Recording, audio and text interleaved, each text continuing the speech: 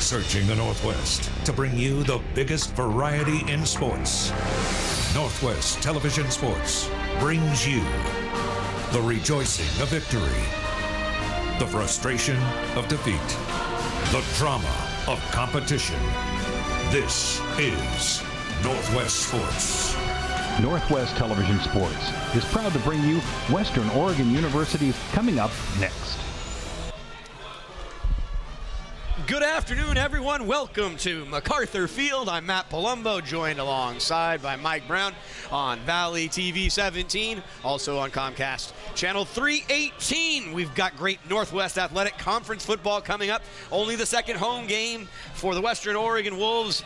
Having a tough season so far, 2-4, 1-3 in conference play, and they are hosting the Central Washington Wildcats, boasting a 6-0 record, 4-0 in conference, and a number 10 ranking. Last time a team came in with a ranking in the top 10 was North Alabama 2 years ago. Western Oregon able to pull off the upset. Mike, the fog has parted ways. Football is upon us. It's a fall day, and it's a perfect day for football. Give me some of your initial thoughts as we get ready for action coming up here in just a few minutes. Well, with the big win last week, winning 82-21 against Simon Fraser, you hope they can keep the momentum up and continue what they did last week against a very tough team, a 10th ranked team in the country. It's going to be an uphill battle today, but with the playmakers they have across the field, there's definitely a shot for this team. They're in every game. It's just they have to keep it up today. We're going to talk about some players that are on the field that aren't on the field, but Western Oregon probably today, and in any football game, Mike, I think we talk about winning the war up front and in the trenches, and they are playing a team that does not give up a lot of points. Very stingy. In fact, the second best defense in the conference. The Wildcats only giving up 19 points, and Western Oregon, unfortunately, giving up 34 points a game. I think this is going to be a game of tempo. If you get up and down with this team, you could get in a lot of trouble. For sure. You want to control the ball as much as you can. At least short passes, if not just a strict run game, in order to keep the ball away from Central Washington. The longer you can hold on the ball, the less chances Central Washington has to score the ball. The name that you're going to hear the most today when we do talk about the Central Washington offense is their quarterback, Riley Hennessy. He is the player of the week in the conference. Michael Brown, he was responsible for over 300 yards of passing, ran for over 100 yards on 13 carries a week ago in their victory over Humboldt State, 55-27, and he was responsible for 5 touchdowns, and that brings me to a very important point. Tyler Johnson will not be playing today. Undisclosed reason, the second leading tackler for Western Oregon, not going to be playing today. That could be a pivotal point in this game. Yeah, Tyler Worf stepping in for Tyler Johnson today, and you hope that there's not too much of a drop-off with the second leading tackler for Western Oregon missing the game. Western Oregon has won the toss and elected to defer their option to the second half. Central Washington will receive and defend this end of the field. Good luck. I already love this referee. Calls it Washington. Washington. There's the Willamette River and Washington. So Western Oregon does win the coin toss. They'll elect to take the second half kickoff, and they will be on defense to start this game. Obviously, on the offensive side of the ball for Western Oregon, Mike, we cannot not talk about Paul Revis. And Paul Revis is kind of having a dream senior season, maybe not record-wise in regards to the team, but personally is leading basically statistically across the country in all receiving categories. Yeah, for sure. Averaging a little over 10 receptions per game. He is the go-to man, and he does take care of business when they go his way. He looks small in stature to most people, but he's very quick. And when he gets the ball, he can do some things with it. And you hope today he'll be able to take off down the field in order to keep up with the high-powered offense of Central Washington. It's been 3 weeks since we've been back here in Monmouth, and it was a tough game to watch, losing in overtime to Humboldt State. They were the number 22 team in the country at that time, 49-48 in overtime. One of the players we did not get a chance to see, we'll get to see him today, number 28, Taylor Poyadu. And Poyadu is kind of become the workhorse in the backfield along with Teano Sweet, and Sweet played quite well in that game against Humboldt State. Getting back to Nick Duckworth, the senior quarterback for this team, is basically on the season, leads the conference in touchdown passes with 16. Pretty impressive. We expect to see an aerial attack, maybe a very fast-paced game between two bitter rivals in the Great Northwest Athletic Conference. Over the last 8 games, Central Washington and the Wildcats own a 5-3 record. Western Oregon has not beat this Wildcat team in approximately 2 years. Saldana kicks off deep to the Wildcats, and this game is officially underway. Good lane to run. Good special teams play from Western Oregon, an open field tackle. Decent starting field position for this Wildcat offense, the number 10 team in the country. Riley Hennessy. Also look for a big target in number 80, Kyle Self. He will be a primary target from the tight end position. I expect a very physical game against two teams that have a very rich history in this conference together. Wildcats will have their initial offensive possession starting at the 23-yard line. 3 wide receivers in the set.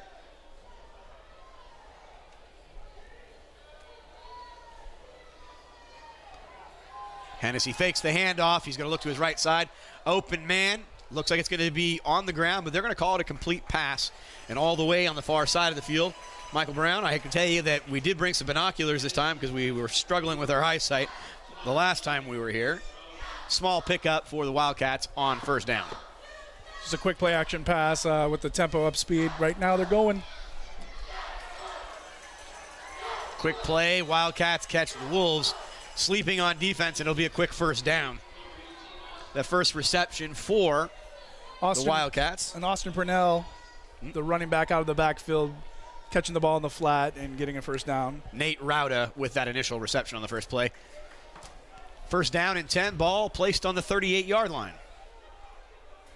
Man is in motion. And Hennessy, who is easily a primary runner for this offense, number 4, goes up the middle behind his center and picks up 3 or 4 yards on first down. Christian Gasca on the end around, and they just ran the quarterback up the middle. 6 yards needed for a first down. Hennessy goes out into the flat. He's got a man wide open with lots of green space in front of him. Easy reception for Jordan Tafuga, running back, 5'10", 195-pound sophomore from Anchorage, Alaska. This fast-paced offense right now, they're just finding open receivers and making plays down the field. Pickup of 11 on the play. Looked like there was an offsides. There's a penalty flag. Looks like it's going to be a free play. Hennessy overthrows his target, but we'll check the penalty. It looks like it will be on Western Oregon, possibly for being offsides. Yeah, and it looks like he was trying to lead the receiver just on his free play there, but the receiver didn't see what the quarterback wanted there. Offside. Defense. Number 69. Lined up in the neutral zone at the snap. 5-yard penalty. First down. Interesting call to say lined up in the neutral zone, Mike. I just think he moved before the ball was snapped. Technically, you would be right, sir. Potato. That's how the ref exactly. sees it. So. Twister McComas with the penalty. They'll bring up first down and 5. Faking the end around again. Hennessy runs the ball, but Western Oregon staying home and an easy tackle made by Andrew Weber from the linebacker position. Again, the read option, and the linebacker steps up and gets the contain for a very short gain. Only a yard picked up there on first down. It'll be second down and 4. Ball in Western Oregon territory as the Wildcats look to score on their opening possession. Hennessy back to the air. Quick slant over the middle. Easy target to hit right there in the middle of the field. Kyle Self wearing number 88, the 6'4" senior from Vaughan, Washington. It's a quick slant, and Hennessy finds him right on the spot for a first down.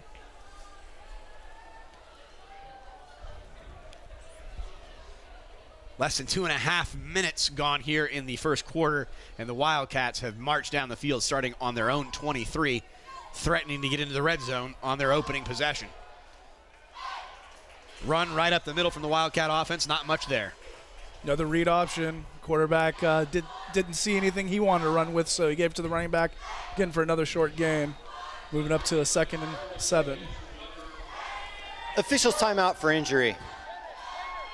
Player down for the Wildcats. Mike is going to take those binoculars and put them into play for the first time. Give us an update on who's down for the Wildcats.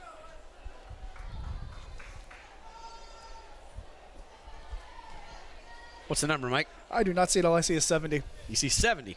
Easy enough. Kyle O'Donnell, 6'3", 285-pound senior from Stanwood, Washington. Getting up, struggling. Teammates are going to take him off the field. But it is good to see him getting up quickly. Riley Hennessy, 2 for 2. Make it 3 for 3 in the game. 28 yards.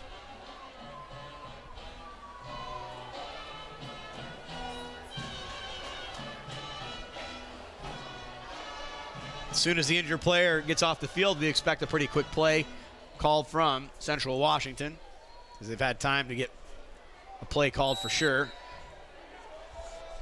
2nd down and 7, ball on the 25-yard line. Hennessy looks to switch it up maybe at the last second. He's going to pass. Flushed out. He's on the right side. On his own, he might turn it upfield and run himself. He does tuck the ball down. And very nice move from Riley Hennessy, and he was able to make Tyler Wharf miss on that play. Tyler Wharf, who's in today for Tyler Johnson, trying to make the play, but great move by Hennessy to extend the play and get the first down. Ball is on the 16-yard line. Wildcats now in the red zone, threatening to score on their opening drive.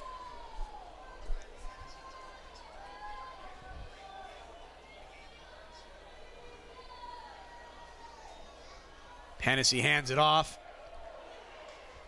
The initial tackle is missed from Western Oregon, but only a yard or two picked up on first down. Austin Purnell running around the outside, but again, yes, couldn't make it more than a couple of yards. Good defense, good team defense by Western Oregon. And with the quick tempo, back on the ball. Western Oregon's first game against Humboldt State, they were opportunistic, forcing 4 turnovers in that game. A turnover would be timely for Western Oregon right now, as they are pinned back here in the red zone. And this number 10 team coming out, all guns blazing. Pass intended for Self, and I think Self honestly thought about the touchdown dance potentially before he caught the ball. That or the safety coming up that was about to hit him as well, but looked like he had a shot for a touchdown there, but unable to hold on to the ball. Footsteps brings up the third down, and it'll be 3rd down and 9. And this is where the defense has to step up in order to stay close to this high-powered 10th-ranked team. This is a good opportunity to set the tone for the day. It's one of those things, Mike. I mean, yeah, they march down the field, but I mean, bend but don't break. I mean, that was the saying of the Ducks for years. Look, if they only put up 3 points here potentially, it's definitely going to be a moral victory. Hennessy fakes it, and now he's going into the end zone. And it almost was picked off, and they're looking for a penalty flag there, but I think that was just good old-fashioned, good defense. Great defense by Nathan Jones, reading the play perfectly. Pass to the outside, and he read it better than the receiver broke on the route and was able to almost get the interception. And at least they're holding him to a field goal as of now. Gavin Todd will come in, attempting a 32-yard field goal. Western Oregon staving off a very quick start from the Wildcat offense. The kick is up, waiting for and it is no good. So Western Oregon will come out on its first offensive possession. Their defense does not break. It'll bring out Nick Duckworth and the Wolves offense and see if they can bounce back here on their opening possession on a beautiful afternoon in Monmouth, Oregon at MacArthur Field. Feels like it's been a long time since they played a game here. In fact, it's been 3 weeks. It's only their 2nd home game. There'll be 2 more home games coming up later in November.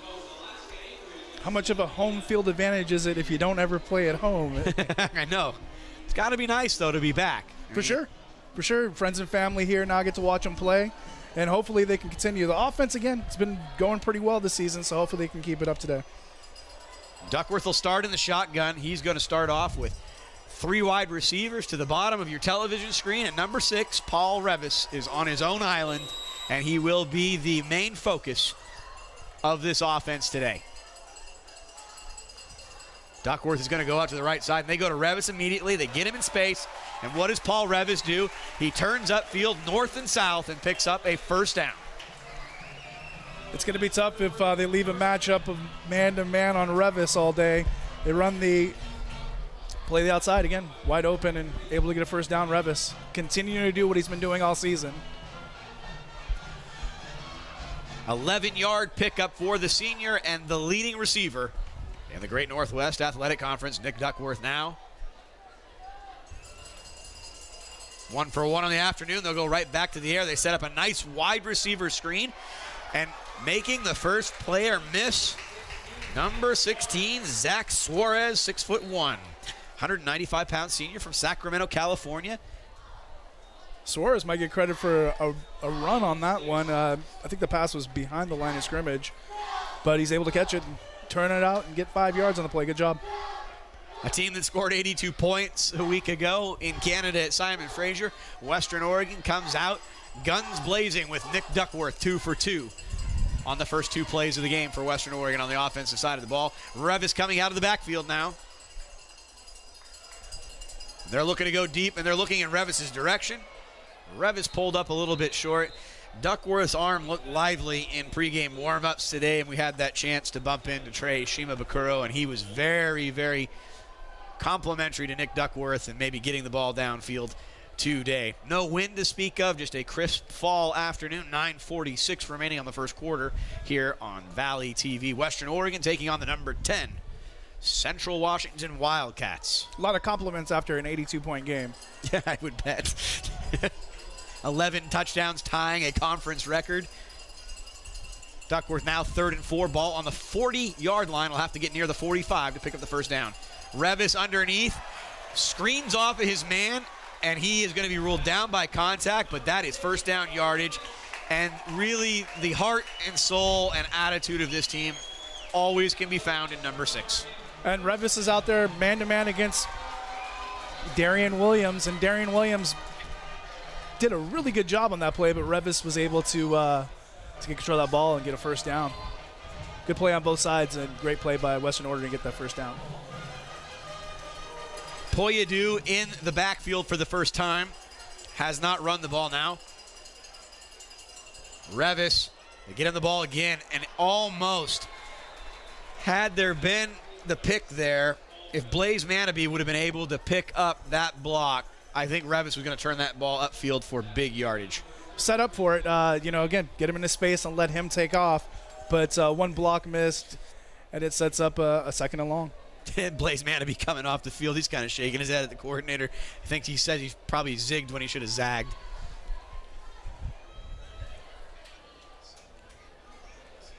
Suarez and Revis will be at the bottom of your screen. Revis will be in the slot. And again, it looks like one-on-one coverage, Mike. No safety help to Revis, but Duckworth is pressured. And Duckworth lucky to hold on to that ball as the pocket collapsed around him, and he is sacked. Yeah, they ran the play action, read option, and it was going to be a play action pass, but pressure right up the middle and not able to get the pass off. Nick Amua with the sack, and it sets up a third and 14.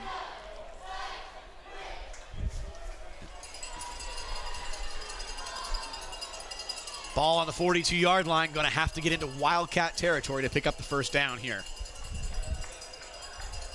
Duckworth, he might have to run the ball. There's nowhere to go.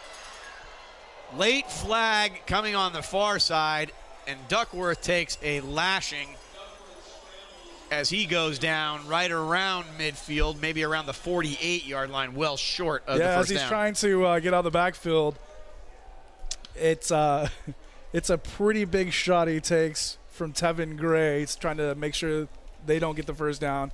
But it looks like there was some laundry on the field anyway, and the play is going to be getting called back if they decide to accept it. Holding. Offense, number 51. Penalty is declined. 4th down. Senior Bryson Dyson, 305-pound senior from David Douglas High School, with the infraction. It'll bring out Nate Osborne, And Duckworth got out of the pocket pretty quick there. He did have a couple of receivers that seemed to come open right as the play was falling apart there. And so it's going to go the ball to Central Washington. Good punt, great hang time, and a fair catch called for by the Wildcats. And Tyler Hasty, 6 foot, 190-pounder from Bellevue, Washington. Also played some football at Oregon State. Oregon State. Not a good week in the land of Beavers, unfortunately. Gary Anderson decides to resign, and Oregon State kind of in disarray as a season has gone sideways and will be looking for a coach next season. A lot of ups and downs in football around Oregon right now. Wildcats go right back to work, and Hennessy goes with that little developed screen underneath. But great defensive discipline being showed by Western Oregon. Andrew Weber with the tackle. Get another quick play. It's a Nate Rauda. Rauda able to get a yard off the play, but solid defense from Western Oregon. The official scorekeeper didn't give him anything. 2nd down and 10 ball, still on the 15-yard line. Just under 7 minutes remaining in the first quarter. Play is called. Signaled in motion now by Hennessy. Looks like it will be a run play, and it is. And the ball's on the ground. It's loose. Western Oregon looks like they fell on it. Trabiel Larry saying it's Western Oregon's ball, but it might have been a very fortuitous bounce. I think Hennessy came out of the bottom of this pile with the ball. I think the quarterback got it. Yeah, he did. He jumped on it. He was paying attention and able to stop the turnover from happening, but it's still 3rd and long. And to see if the defense can continue the momentum they have right now, be able to stop Central Washington's high-powered offense. Bad snap. Bad snap. Hennessy's in trouble. He goes upfield. He does throw the ball just over Harrison's hand. But I'll tell you, now there's some more yellow on the field. But I'll tell you, Western Oregon's not playing like a team that's 2-4 right now. Not at all. And they've been playing great all season. They really have. Just in opportune times, they seem to go in the wrong direction. Holding. Offense. Number 77. Penalties declined. 4th down. James Moore with the holding penalty, and this is honestly my favorite thing in Western Oregon football, bar none. Put Paul Revis at midfield, let him get a running start on a punt, and you're going to see one of the most exciting players, not just in Division II football, but in any level of football. I'm excited for this. Last game, I don't think there were any punts, and so I actually get to see a real special teams. It's a short kick, and I'll tell you something. Scouting reports sometimes are very good, and they made sure there was no way that Paul Revis touches that football. The punt is not all that good, Michael Brown. In fact, Western Oregon will inherit the ball in Wildcat territory, and a great start for Western Oregon here in only their 2nd home game of this 2017 football season. Defense has done its job. The offense now has to help them out, put some points on the board. That opening possession for Central Washington, they're stalled out. They go to kick a field goal, and they kick the field goal. It's no good. Western Oregon not able to get anything on their first possession, but now inherit great field position after a defensive stand.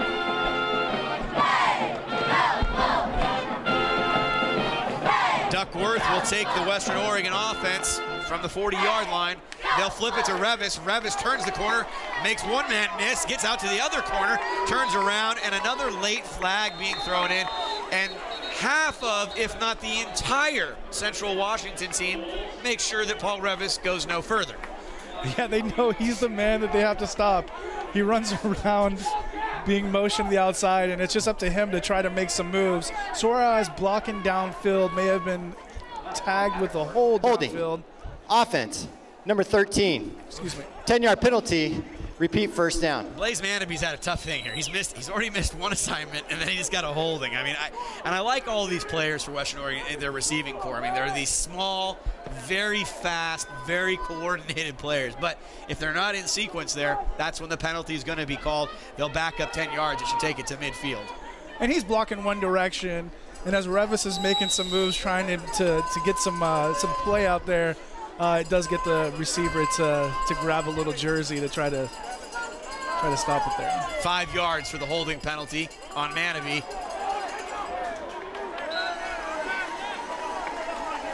Poyadu with his first carry in the game. Tried to get it back to the original line of scrimmage, but falls just a little bit short. It'll bring up 2nd down and 11. Kevin Haynes, the linebacker there, able to make the play just a little bit outside the line of scrimmage there, a couple-yard gain. Fast-paced offense out here again. Yeah, we're already 10 minutes into this football game. Western Oregon trying to help out a defense that has come out very determined to stop the Central Washington offense today. Off his back foot, I got to tell you, Duckworth definitely eyed in and keyed in on that receiver and backpedaled and didn't have much heat on that throw at all. No, he knew he had to get the ball away. Threw it away. Fortunately for Western Oregon, there was no turnover there. Dangerous pass. This is an interesting place to be here. Kind of want your feel for it. I know you're well removed from your playing career, but Nick Duckworth right now, I would think on the 41-yard line, isn't just looking for the marker. This might be a shot to really take it downfield because they have a good chance to pin this Central Washington team if they don't pick up the first. For sure, and they're in the position to do it. You know, starting out with good field position. It's a field position game just as much as anything else. Terrible snap, and I think there'll be no question now that they'll be punting the football. Wasting some of that field position that they had there. Low snap. They're having some troubles with the exchange right now. Too low. Duckworth doesn't totally look like he was ready for it, but he was smart enough to get on the ball and not add insult to injury. I'll make this really clear. I don't even know if somebody with a first baseman's mitt would have got that one out of the ground. That thing didn't go over grass level. Pressure being shown from the Wildcats. Another hanging punt. And it'll be a fair catch around the 15-yard line again for the Wildcats. And I can't tell if there's a penalty flag. Yeah, I got thrown late here. saw the flag there. I don't know what that penalty could have been for unless one of the receivers was getting blocked out of bounds or too many men on the field. It's 2 options there. Unless the person going down to make the tackle was getting blocked out of bounds and didn't get back in. But we'll see here shortly.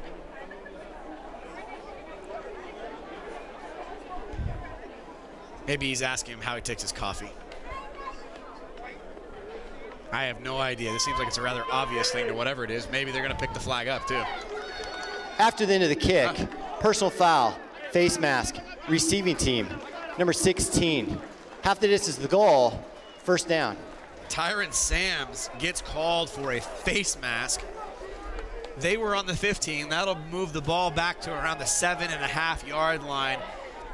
This is a really interesting position for Western Oregon, in my opinion, Mike, because Hennessy definitely is something you should fear with his feet and his arm, but they've got a chance now to dial up this defense and really make it a field position game. For sure, and you want to do that against the 10th ranked team in the country, the #1 team in the GNAC. It's time to set something up here. Hennessy keeps it for himself. Hennessy will get outside the 10-yard line. Trey B.L. Larry will come up with the tackle. And there's a flag down. And I told you when we were driving down here today, I had a feeling that this was going to be a chippy game. And there's some face masks already. Now we see some plays after the play again. It looks like it's going to be on Central Washington. Western Oregon players are pointing Curtis the other Anderson was definitely pointing, and they are backing up already on the offensive side of the ball. After the play was over, personal foul, offense, number 77. Half the distance to the goal, second down. James Moore with his second penalty in the first quarter. They don't say what it's for, but Central Washington now very deep in their own territory. In fact, basically, Riley Hennessy will start on his own goal line out of the shotgun. 3 wide receivers out to his right. Ball is on the 5-yard line. See if Western Oregon can come up with a pass rush here. And just looking for breathing room, nothing there. Suffocating defensive line play, and I think it was Worf on the tackle. Yeah, Worf making a good tackle on that read option play. They decided to run up the middle. I don't see the center back in the game yet after his earlier injury. And making the great tackle up the middle. I don't see the center back, so they might be having some offensive line problems, and that center is not the best place to run right now. 3rd down and 10. Wildcats on their own 8-yard line and in trouble late in the first quarter here. Hennessy wants to throw the ball, has all the time, lofts it up into the air, and it's caught on the sideline by Poyadu for Western Oregon. That's not a completion. No, a great job again by the defense. He had a little bit of time, but couldn't find an open receiver. All the DBs are doing a great job down the field, and I think that was just as much of a throwaway as anything else. The receiver was covered, so the Western Oregon sideline got a chance for an awesome catch there. For the second home game, I'm just noticing a lot more camaraderie, a lot more togetherness of this unit. They seem far more together as a team, and now a special teams opportunity either for Paul Revis or for somebody on that line to bust through and possibly cause a bad kick. Snap is good, kick is away, and again, they have zero intention of getting the ball anywhere near Paul Revis. I don't know that that was on purpose of him. Maybe I think he was maybe trying to get it to him, but just couldn't make it down the field that far. Well, the fun thing of watching Paul when he plays football, he is kind of like a shortstop. He will literally take the short hop, make you miss, and then go. It's a dangerous play because it's bang, bang, and sometimes he doesn't even get the ball clean. But right now, Western Oregon, a great first quarter, still no score, but for the second time in a row, will inherit great field position starting in Wildcat territory.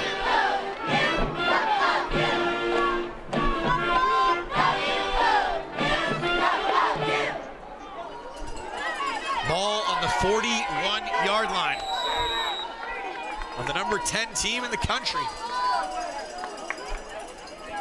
Man in motion.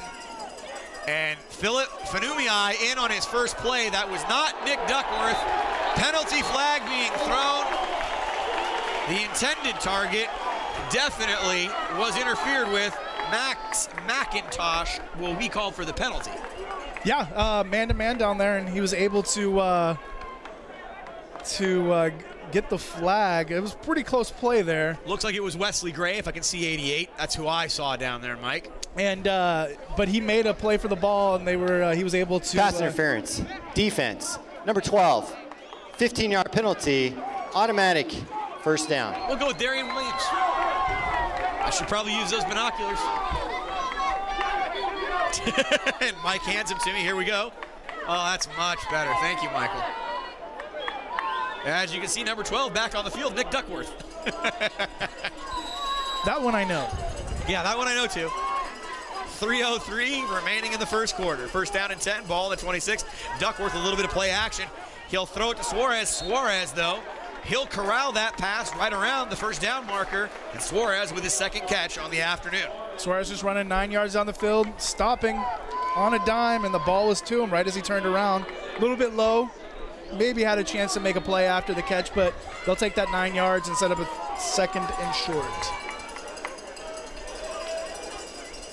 Keani Picheno is going to be in the slot. To his right, Paul Revis, second leading receiver, number 4. Picheno, look for him, a target now, as Western Oregon is in the red zone looking to strike.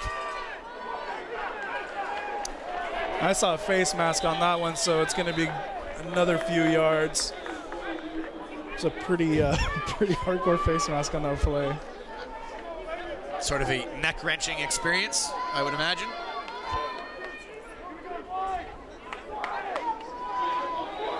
As we wait for the ref to call the play, call the penalty. Personal foul, face mask, defense. Number 91. Half the distance to the goal, automatic first down. That is 3 face mask penalties in the first quarter. And it's a silly play. I know it's not on purpose, but the defense had the running back swarm there, and he wasn't going anywhere, so there's some free yards for Western Oregon, which they'll use against this high-powered team. Yeah, ball on the 9-yard line. It's Christian Penny with the face mask. Duckworth now going to the end zone on the fade pattern. He's going to go to Revis. For the second time today, Revis kind of pulled up short on the route. Duckworth intending him to go further into that route. It was something they were practicing very much on this side of the field this afternoon before action started today. It's 2nd down and 6, ball on the 9-yard line. They could pick up a first down if they get inside the 3-yard line here, but obviously Western Oregon in this offense looking to get an early lead. And last play, it was a decent attempt at a pick play. So look for a pick play again if they decide to pass the ball. Easy way to get a receiver open. Duckworth, the leading. Oh, the pitch. Nobody there, and a late penalty flag. Are we going to get a hold here? Yeah, it looks like there was a tackle by the offense trying to spring that play.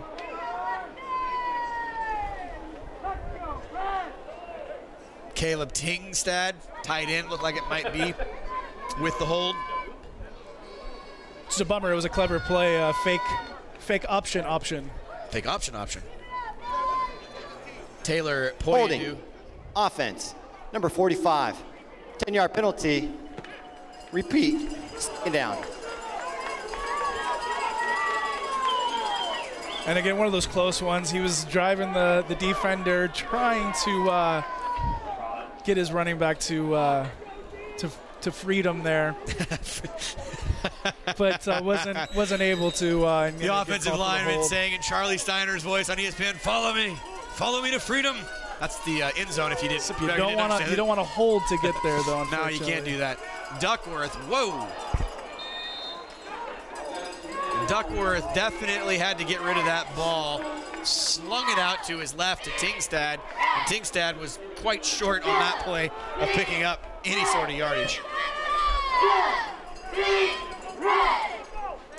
James Fakema was in there, ready to make a big play, and it hurried up Duckworth. He wasn't very accurate on that pass because of great defensive pressure. Pichano, Manabe, and Revis are going to be on the bottom of your screen. Looks like Suarez will be on the top of the screen. 2 safeties deep for the Wildcat defense as they shift, and there's going to be open field here and an opportunity. Great pass out to Pichano. Pichano makes his man miss, puts it inside the 5-yard line. I don't know if he gets the first down, but I will say in a game like this, field goals are not going to win. Well, I mean, as we're getting to the end of the first quarter, we're scoreless. Not going to win. But they were blitzing off the corner, and they were able to get to the pass to the outside. He's running across the middle, and Pichano making some great moves trying to get to that first down. But it does set up a fourth and goal from the 6-yard line. I guess it is 4th and goal. I didn't know they had actually got goal to goal on that. I didn't either. And they are going, Mike. I mean, you're looking only at a 23-yarder. Manabee's in motion. Duckworth now on the slant. Pass intended. I'll tell you, Blaze Manabee did come here to play football today. He's just had a tough start to the game. He's got to keep his head up, and he's going to make something big happen. And it's great. It's just a very low pass. Whether or not he ran the route as solid as he was supposed to, either way, they do not get points, and a great opportunity for points there. Low pass from the quarterback, and a play that the receiver maybe should have made in the end zone. But it does give Central Washington a long way to go in order to get some points. Western Oregon's defense holds up the way it has so far this game. Try to get some good field position again for the offense. We'll see what happens. Starting on the 6-yard line again. Seems to be Central Washington deep in their own territory all of this first quarter. Hennessy is going to go pass on first down, and he's flushed out, but he can turn it upfield, has a man open. Nice catch. You know, they draw it up that way. They want him to throw it across his body to the middle of the field. Never. But he does a great job eluding the pass rush. Great block on the outside, and he sees his wide receiver open in the middle of the field. Makes a great pass to him. Gasca with the reception, one of his primary targets. Hennessy right back, going downfield again. And a great catch by Kyle Self. Look at the self-control with his body, and he'll get up first down yardage, and now breathing room for this Wildcat offense, which was in neutral for most of this first quarter. And this is more how they play. They like to get up and down the field. Again, nobody's rushing in too quick because you don't want to take out the quarterback and have him get outside of you and gain yards on the ground. 33-yard line there. Nice little run coming from the Wildcats. They'll pick up 4, possibly 3 or 4 yards there on first down. As we now are inside of a minute in a very fast-paced first quarter, scoreless. Michael Klug and the rest of the defensive line doing a good job stuff in the middle there. 3 yards picked up. This possession started on their own 6-yard line. They've moved the ball now out to the 36. Hennessy looking to check down, looking out to the outside. Finds Gaska. Gaska makes a man miss. Gaska cuts back to the middle. And terrible open field tackling, unfortunately, from Western Oregon. And that's not anything you ever want to see on tape, as it is a 64-yard touchdown, and I believe that Gaska is probably responsible for 2/3 of this on his own. Yeah, you see he's got man-to-man on the outside. The DB goes down, and it's just all him after that, making man miss over and over again. Great blocking downfield. But you see here, Derek Parnell should have had the tackle there, but wasn't able to make it, and it was all Gaska after that. Wow. Big play by the offense there. 16 seconds left in the first quarter in a scoreless game. And Christian Gaska, a 64-yard touchdown reception from Riley Hennessy. The kick is up. It is good. 7-0 Wildcats. We'll be back for more football here on Valley 17.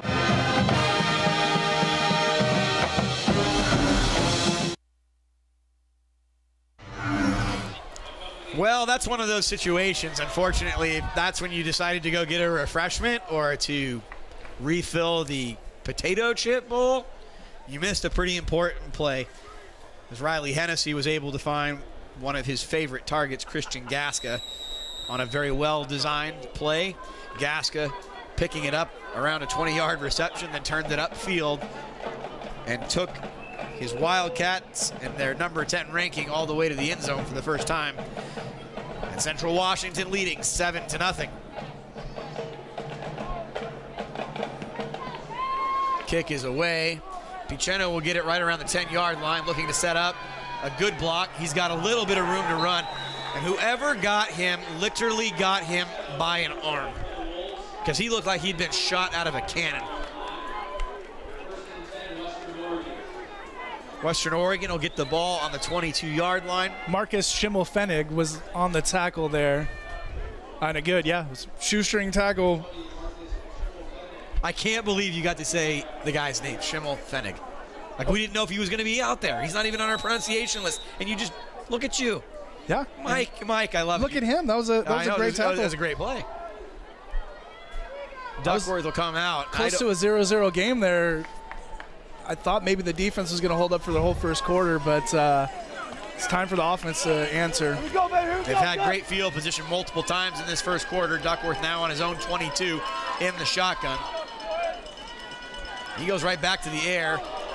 Piceno was going to definitely catch that ball, and I think 2/3 of the referee or the referee, yeah, they definitely threw their penalty flags. They knew that was not good. They're fortunate that they were able to. No, he could have gone a long way the way that play was set up. It was a fake to the outside, and they're going to run him up the seam there, and all the DBs realized they were about to get beat, and they just tore him down. And now they're having a conference for some reason, which I don't understand. It seemed pretty straightforward. We're going to get debriefed. Holding. Defense. Oh. Number 33. 10-yard penalty. Automatic first down. Tevin Gray. Maybe a lot of yards. penalties flags in this first quarter for that Wildcat defense. It's allowing Western Oregon to stay in the game. I mean, it's the 10th ranked team in the country, undefeated, and Western Oregon's playing a great game thus far. It's just their mistakes that are stopping them from getting any points right now. 8 seconds remaining. Ball on the 32-yard line. Poyadu gets it. He cuts back. I got to tell you, it's one of my favorite things to watch in football, Mike, is a patient running back. That's the end of the first quarter. They're going to take us to the end of the first quarter. It's 7-0 Central Washington over Western Oregon. We'll be back for second quarter action here on Valley 17.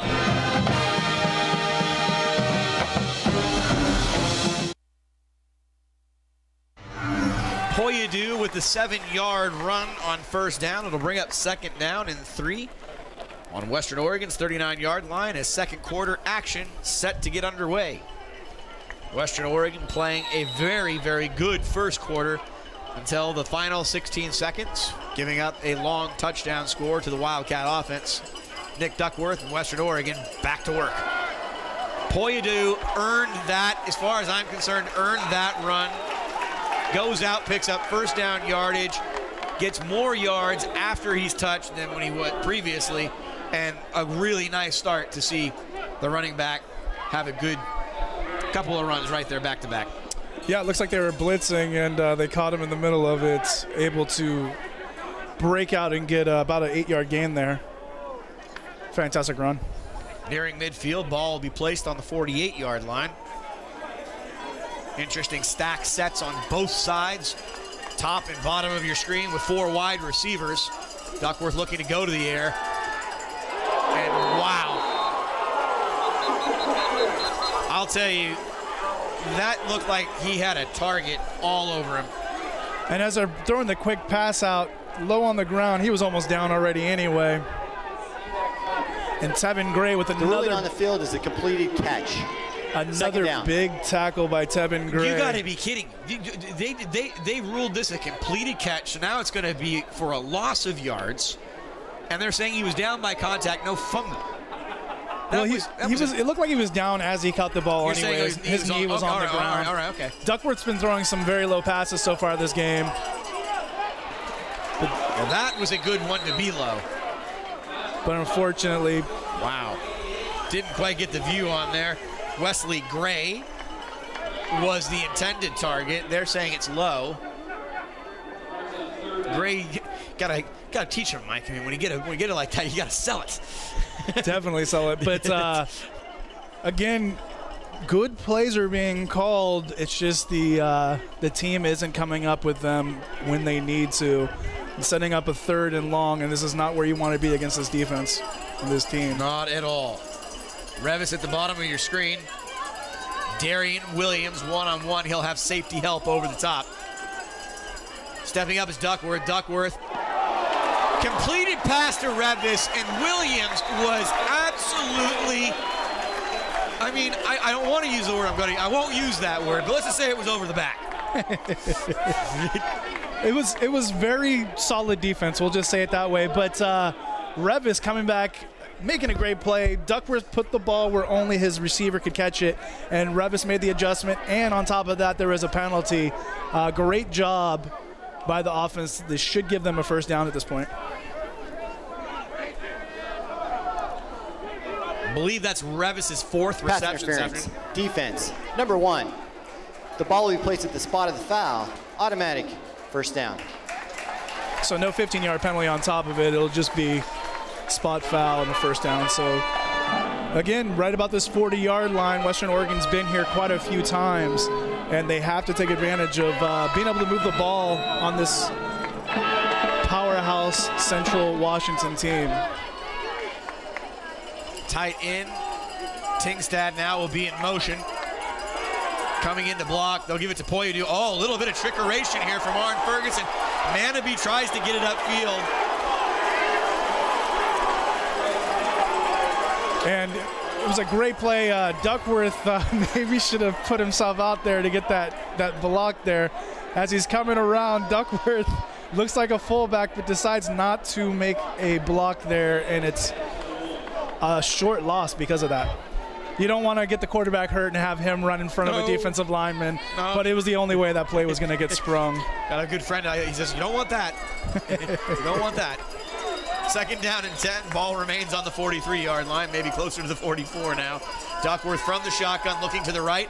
Finds a man, and he's very lucky it was an interception. Piceno did get his hands on the ball, but it'll bring up third down and 10 for Western Oregon, as this seems to be the little trouble spot inside, basically inside both of the 20-yard lines, where the offense seems to stall out. Yeah, both teams playing bend don't break, and which is fine. They haven't broken yet, and it's setting up a little bit inconsistent Nick Duckworth for a long third down. For the second and third highest scoring teams in the conference, Humboldt State scoring 42, Western Oregon no points so far, and they average 39. There could be a lot of action left in this football game as Duckworth looks to the air, and he's sacked for the third time this afternoon. Sean Elledge with the tackle for a loss and the sack, and it will bring out Western Oregon, who will have to punt the ball away again. Nobody open. Duckworth decided to tuck it and run. But yes, Elledge with a great play in there in the middle, sending the special teams out for both teams, and a change in possession shortly. And we have another penalty flag. Laundry day. Got a false start. False start. Offense, number 3. 5-yard penalty, still fourth down. Could be part of the game plan. Let's get some penalties going here. Slow down the Central Washington's flow in this game. It's worked so far. Yeah, you know, just like I said, they've had the opportunities to knock on the door and to put points on the board, and I think, you know, low snap. Good kick though, great hang time. Takes a very favorable bounce inside the 20, close to the 15-yard line, and it's a similar starting field position for the Central Washington team. And again, the last play, the one thing Western Oregon can feel really good about right now is consistently they've been having great plays on defense. There was one play in this game thus far that turned poorly for them on a great play, great individual play by the receiver from Central Washington, Gasca. So now, again, just continue what they've been doing and they'll be fine. Hope the offense will support him at some point. Riley Hennessy with over 400 yards of offense now, turning his back and looking upfield. He finds Gasca again. Gasca makes one player miss. Gasca takes it outside the 40-yard line, a 25-yard plus pickup, and he has seemed to have found his rhythm in these last few minutes. Running the rollout, it gives them more time to find an open receiver. And great job by the DBs down the field, but with no pressure getting on the quarterback, he has time to find somebody wide open and makes another good play. 26 yards on first down. Smart play by Riley Hennessy. He'll keep the ball on the option. He'll pick up 7 yards.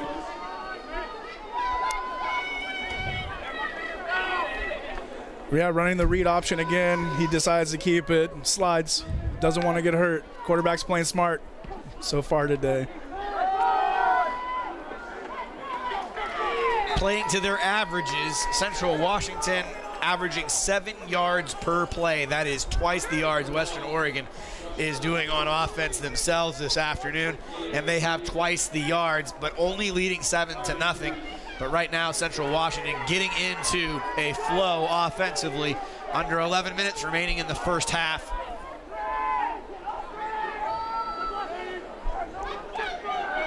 Trips wide receivers to the bottom of your screen, and Western Oregon is showing some pressure underneath and a lot of room to run. One man to beat. Wow, they have come ready in this second quarter. Curtis Anderson saving the touchdown.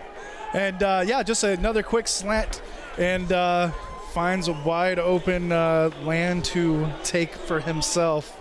Justin Peterson and with a big pickup will take Central Washington inside the red zone and knocking on the door. As this is what you expect from them, Central Washington.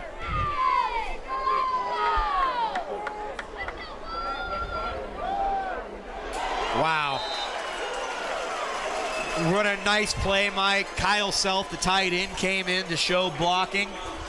Comes off the line. Little bit of play action. himself with the easy touchdown. He was able to get right up the middle. Nobody saw him. The linebackers needed to step up on that one, and unfortunately they weren't able to. Easy score for Central Washington. 9:59 remaining here in the first half. Central Washington looking to tack on the extra point for a 2-touchdown lead.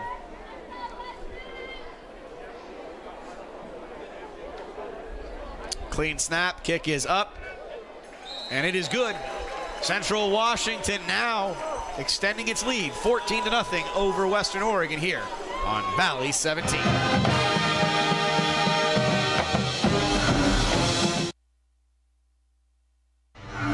With Oregon and MacArthur Field, Matt Palumbo, Mike Brown, and everybody here at KWVT bringing you great Northwest Athletic Conference action between Western Oregon and Central Washington. If you're just joining us, it was scoreless till 16 seconds remaining in the first quarter, but the highly ranked and number 10 ranked team in the country, Central Washington, has come here to Monmouth leading by 2 touchdowns, 14-0. Short kick, Picheno's got it, trying to turn it upfield. And here comes another penalty flag. I mean, Laundry Day doesn't even make it. I don't like games where I feel like a lot of the action gets dictated tempo-wise by how many penalty flags are thrown. I don't know if you saw that penalty. That one deserved a flag. Okay, I didn't see it. There you go, Mike. That one, he looked like he dove on the back of the defender's back and tried to ride him down into the ground. You can't do it that way. All right. Point After taken. the kick had ended and during the return, illegal block in the back, receiving team number 18, 10-yard penalty, first down. Joey Ruse. And again, he's just trying to make a good play, but he was beat already, and you can't try to take the guy down from behind like that. 14-point lead right now, or deficit for Western Oregon. You need to see them. This team has been up and down all season. It's time for one of those ups, hopefully, right now. Maybe, Revis to make something out of nothing right now. Duckworth from his own 12. Hard running from Western Oregon, but not much to be picked up or gained on first down. Poyadu with the carry. Able to get 5 yards on there. Try to bump it to the outside, but the defensive end did a good job there to take him down. But again, a good positive gain. 5 yards of play will get you a touchdown in a few minutes. Be the best way to play against the Central Washington team. Yeah, we were talking about that whole tortoise versus the hare thing. I think this is you're going to have to remain disciplined with what you do best. Poyadu, again, getting the ball a second time in a row, likes the ball in bunches. It'll bring up a third down and fairly manageable. It's got to be 3rd and 1, Mike. I mean, playbook's wide open here. Do you go to the Revis section of the playbook, which is most of it, or try to run it up the middle? Be honest. I want to see him hand the ball to Poyadu. Let him go earn it. They need to get. They don't need a moral victory here. They need to assert, that they can stay in this game physically. Poyadu gets it. Poyadu goes right up the middle, and he gets the first down yardage. I really think from a mentality or a psyche standpoint, Mike, you let him get that first down. Look what he did. He got 9 yards on the first 2 carries. For sure. And when they have 3 or 4 wide out there, they can't put as many people in the box to stop the run. So it's good to try to take advantage of it. And it'll set up the play action pass, which will get these receivers down the field. But they haven't set up the ground game yet. Let's keep it going. Duckworth now on the 26-yard line and a fresh set of downs. Broken play, but Poyadu stays at home. He'll pick up yardage and get something out of nothing. And I really like the attitude, the way that he's playing the game today. He looks ready on every single play. For sure. That was looks like the same play they ran down on the goal line that Tingstead had a holding call on earlier, the fake option.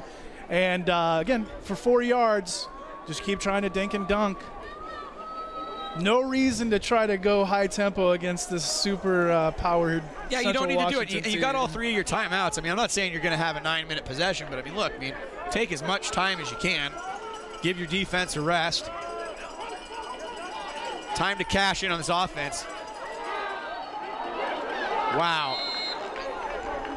Wesley Gray looks like he was shadowed by 2 players. It was a decent throw. Wasn't able to bring it in. It'll bring it 3rd and 7. Solid defense on that play. He had a little bit of time to find somebody, but nobody open on that play. And looks like we're going back to the air. The Chuck Knox days are over. Yeah, no kidding. Well, Duckworth in the first half, 8 of 15 for 61 yards. He's only averaging 4 yards downfield. He's going to have to do better than that on this 3rd down and 7. Duckworth eyes the field, looking right. Is able to find a man wide open, and it is Revis. And I will tell you something that's definitely changed from early on in this game. Central Washington plays very, very physical. Duckworth doesn't see his first read, but has a little bit of time, escapes the pocket, finds Revis, who holds on the ball with a big hit, and he's able to hold on that ball. Fantastic job for Revis and the Western Oregon offense to get us to that first down. Revis actually comes, oh, I thought he came off the field there for a second. I was like, no way. No, he doesn't. He's attached to that field when the offense is Parked on the bottom of your screen on the 40-yard line. Oh, no. Oh, my goodness. That's one of the most bizarre plays I've ever seen in my life. That's going to be a 41-yard touchdown return on a miscommunication. Yeah, as they're running that same play that they've been running as they pitch the ball in the middle. Bo Banner able to almost intercept it. I think they'll call that an interception and take it to the house. Or just short of the house. They call it just short, Mike? Did Duckworth able to tackle? My apologies, that's a touchdown. Yeah, it has to be a touchdown. I'm going to tell you something. There's got to be a lonely feeling for number 13 in Blaze Manabe, and teammates are coming up over. He's definitely tried to play his heart out today, but he's just seemed to have found himself just maybe a half step in the wrong position. I don't even think it's a half step. It's a tenth of a step. It's the plays are right there, and it's just a little bit off. Its execution is just not there. But that execution kills you when you do it the wrong way, because the other team, as this team, able to turn it around and take it to the house. So, there might be some colorful language. Result of the play was an interception by the defense and a subsequent touchdown. Well, we got to use the word subsequent today. I will tell you this right now. I do like what Western Oregon's doing as a team with their teammate who's struggling right now. They told him to get the helmet back on, get ready to go back in there and play. Western Oregon in a deep hole now.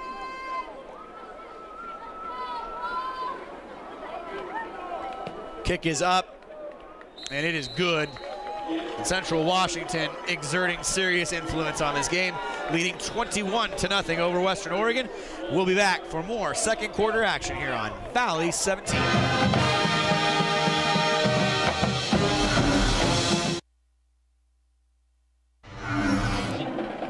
Welcome back to Western Oregon University.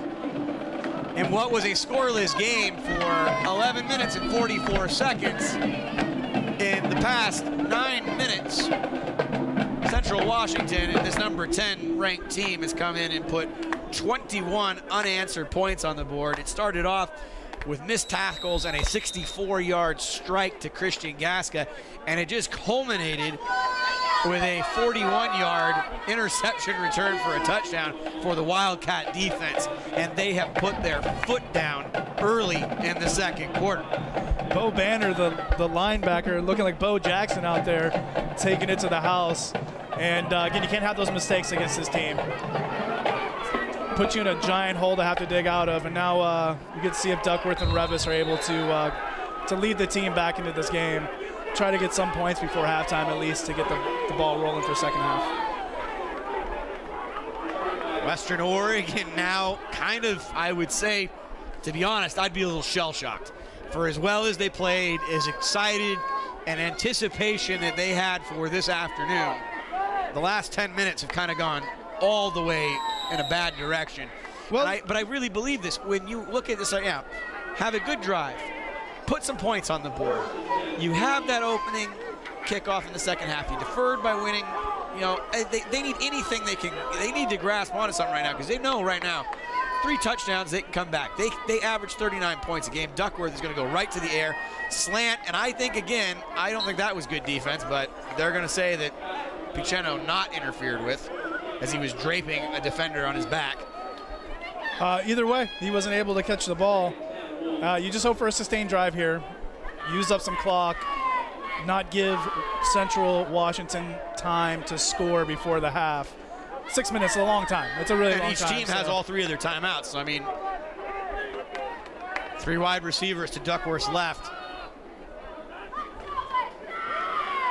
Poyadu gets it and finds no room for sledding. Maybe a loss of 1 on the play. Yeah, some adjustments have been made by Central Washington, because there was some movement from the Western Oregon offense, but that's all kind of gone away at this point. And trying to figure out a way to get a spark again. Somebody needs to step up and make a play.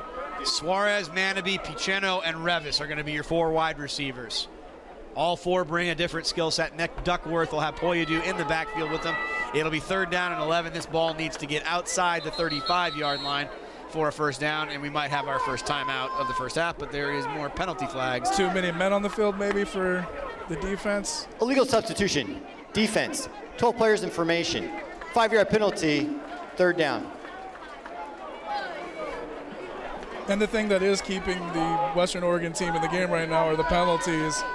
Because without these penalties, this could be a very lopsided affair. Not that it's already not that way, but... Well, I think that we've seen in the game that we were here previously in the season, Mike, that this Western Oregon offense doesn't have any trouble scoring. They have gotten in their own way. We've talked about a lack of execution at very inopportune times. It's 3rd and 6. They pick up the 5 yards, still needing to get that ball outside the 35-yard line. Duckworth will have 3 wide receivers and flanked in the backfield by his running back. Paul Revis, I'm sorry, I cannot sing this kid's praises enough. He just laid out for that. Yeah, just running a quick out there. And Duckworth has enough time. Great pattern, great pass, and Revis lays out there. Nothing the defender can do on that. That's all Revis and Duckworth. That's a great connection they have there. Sets up that first down. Revis now halfway to his basically average for a game. 5 receptions here in the first half. Duckworth hurries it up. I'm going to talk about some fundamental things here, Mike, with you. And we've noticed it in both games. You know, it actually does really start with the exchange. And Duckworth did not get the ball cleanly. And therefore, the timing of that play is just off enough that they can't get everything out of it they want. Yeah, it's a game of seconds sometimes, and that half a second you lose while he's bobbling that ball is enough for the defenders to get in there and make a big play in the backfield. Western Oregon trying to get this ball near midfield and try to put some points on the board. Under 4.5 minutes remaining in the second quarter. Oh my gosh, Poyadu on the halfback option pass, grossly underthrown as Revis had to become the defender.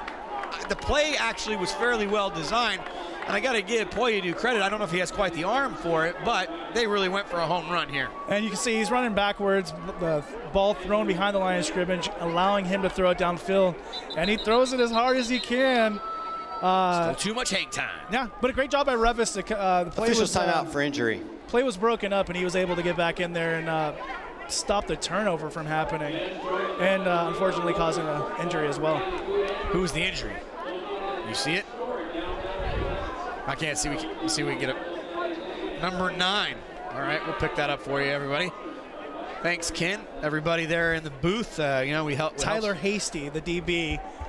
He was there looking to get that interception, and Revis came up and kind of put the hit on him to make sure that he could not take that in for the interception.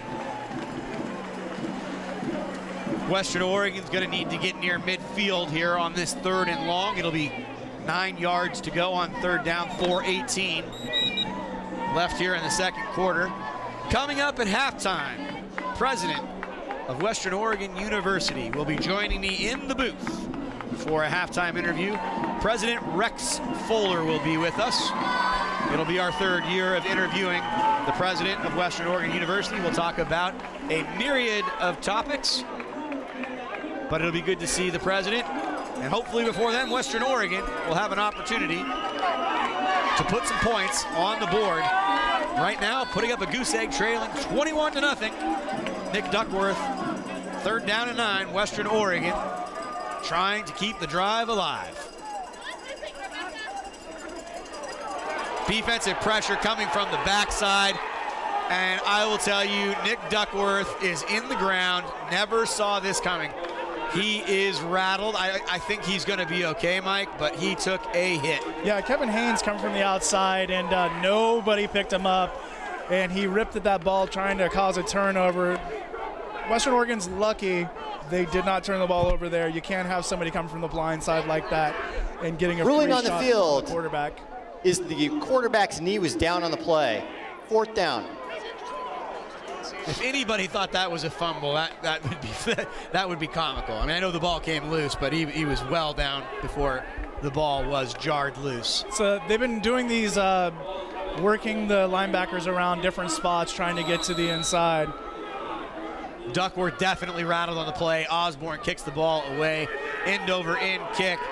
And a very dangerous, I did not see the fair catch signal there from Central Washington, but I guess it is. Central Washington will get nice field position here. 4 minutes exactly remaining in the second quarter, and they have all 3 of their timeouts, and they have an offense right now that has no problem moving the football. I just hope the defense can hold them for these 4 minutes, allow them to regroup at halftime. 28 points, maybe a little too much to come back from at this point. It's assuming Western Oregon's offense shows up from where they've been this season. Riley Hennessy out of the shotgun. Play action. He's looking to get downfield, but he'll come back. And a great last-second adjustment coming from Nathan Jones to break up that pass. Yeah, it looked like it was going to be a complete pass. There's plenty of time looking around, but yeah, Jones able to just get his hand up there. A big mitt and knock the ball down, setting up a 2nd and 10. I think if you're Western Oregon, I'm trying to find him. I might want the binoculars. I'm not going to take him. I'd just be looking for Christian Gaska, number 81. Riley Hennessy's favorite target here in the first half. Wow. Western Oregon kind of caught with their guard down. And Rauda with the catch, able to make it down the field again. Yeah, Parnell. Play action pass, and it was enough to get the safety to, or excuse me, the corner to come up. And yeah, 30 more yards down the field. Riley Hennessy a week ago, responsible for 5 touchdowns, 330 plus yards, I believe, in the air, an additional 118, I believe, on the ground. A very dangerous weapon leading this number 10 team. Now he'll flush out of the pocket, turn the ball, he's got a man deep. Larry on the defense, Traviel Larry, able to shield his man. And that was very, very close to seeing another score as well. Yeah, another man-to-man situation, but the ball was overthrown. And why wouldn't you, at that position in the game, all your timeouts remaining, not take that chance, yeah, as well as they're playing? Hennessy's been connecting with everybody all day, so and he had time, just not able to connect.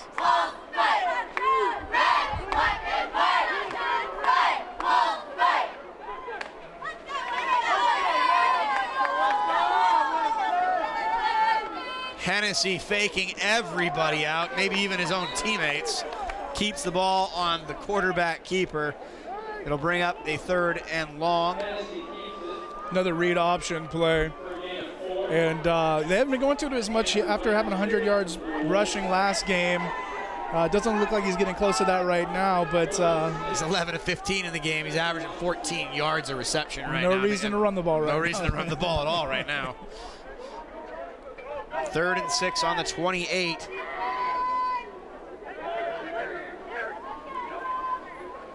Hennessy's going to have to pass, and Kyle Self leapfrogs everybody. Even the crowd oohed and awed when he hurdled the would-be defender. and they run the pass over the middle. He catches the ball and sees one man in front of him and jumps over him. Wow. That's an athlete. It's a very athletic play. I'm waiting for the future where everybody figures out how to stop that play and a lot of guys get knocked out of the air. Hasn't quite synced up yet to when everybody knows how to make that tackle yet. Wildcat offense in the red zone on the 15-yard line. And I'm not at all surprised they hand the ball off here, because now they're just looking at it going like, look, we can literally hold this ball the remainder of the half and score. And yeah, if you can go into the locker room up 28-0, they know their job's been done for the first half. Can't really ask for anything else at this point. Right now, I'm actually watching Nick Duckworth, and he is throwing the ball maybe about 6 or 7 yards, and after he throws the ball is checking his right shoulder. We will monitor that as we go into the second half. Maybe we'll see Philip Fanumii. Read option for Hennessy. Hennessy goes right up the middle, near first down yardage. But as I continue to watch Nick Duckworth, I will not be at all surprised if we see number 15, Philip Fanumii, come into the game, and that will bring a very different wrinkle to this offense. Unless they have some low-grade, good for your body. Well, I'll tell you right now, Nick Duckworth just went to the sideline, and they're letting Fanumii continue to throw the ball. So they're gonna have to work on him at halftime. 3rd and 4 on the 9-yard line. Hennessy takes it under a minute, and really brilliant clock management coming from the coaching staff of Central Washington. Heiberger came in. I haven't had to call his name much here today, but he got in. And another player for Western Oregon, somebody holding their arm, number 94, Blaine Burnett, coming off the field, and he's got some sort of stinger or arm issue on the right side. Heiberger got up a little bit slow as well. So Central Washington, they're first. We'll step away. We'll give you the remainder of the first half coming up here on Valley 17.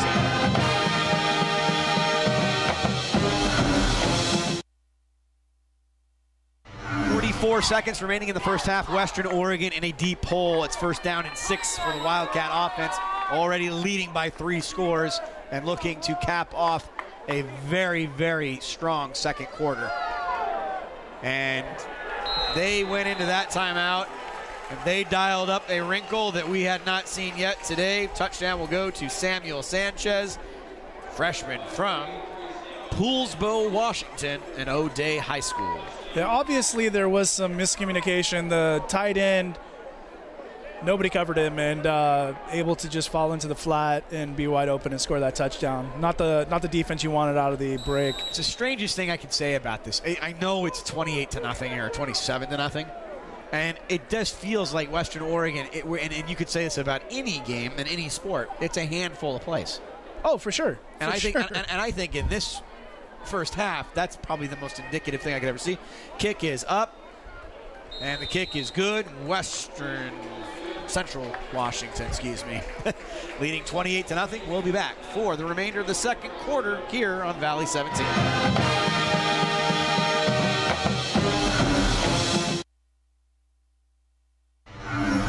All righty, everybody. Western Oregon in a deep hole and a lot of trouble, trailing 28-0. They have really kind of got put down for just a few seconds here in this first half, and it really has been just really a handful of plays. And like Mike has been saying, not half steps. We're talking just really small fractional things that are about execution, good practice, and discipline. Western Oregon's been on the wrong side of it. Skip and a hop, and Piceno will field it at the 20. He tries to turn it outside, and that's the second time today that Piceno's literally been tripped up by his shoestrings. Lucas Peterson with that great tackle down the field. Looked like he was about to break something, and unfortunately not. Now with 34 seconds, you have to find out if they're going to try to go down the field and set anything up or be conservative and take it to the halftime with a quarterback change, I believe. We're going to see here. It is Philip Fanumii out there. So the big wrinkle here, Mike, you haven't had a chance to see Philip play. Philip definitely is a read option quarterback. So he can run the ball, He can certainly change the tempo of this offense and does have a fairly good arm and can get the ball down the field. Poyadu with a lot of room running forward. He'll pick up first down yardage. Now Western needs to hurry up here, and they got to get this going. And this is one of the things I like. Philip Funumii actually engineered an upset of a number 16 North Alabama 2 years ago. And this is exactly what you saw. A team that came to the line ready to go and looking to take it back down. He wants to throw the ball. He goes to Paceno. And Paceno, all he needed to do there, they're probably going to call timeout here. We'll keep it here. All Paceno needed to do there was go out of bounds. Western Oregon, which I first.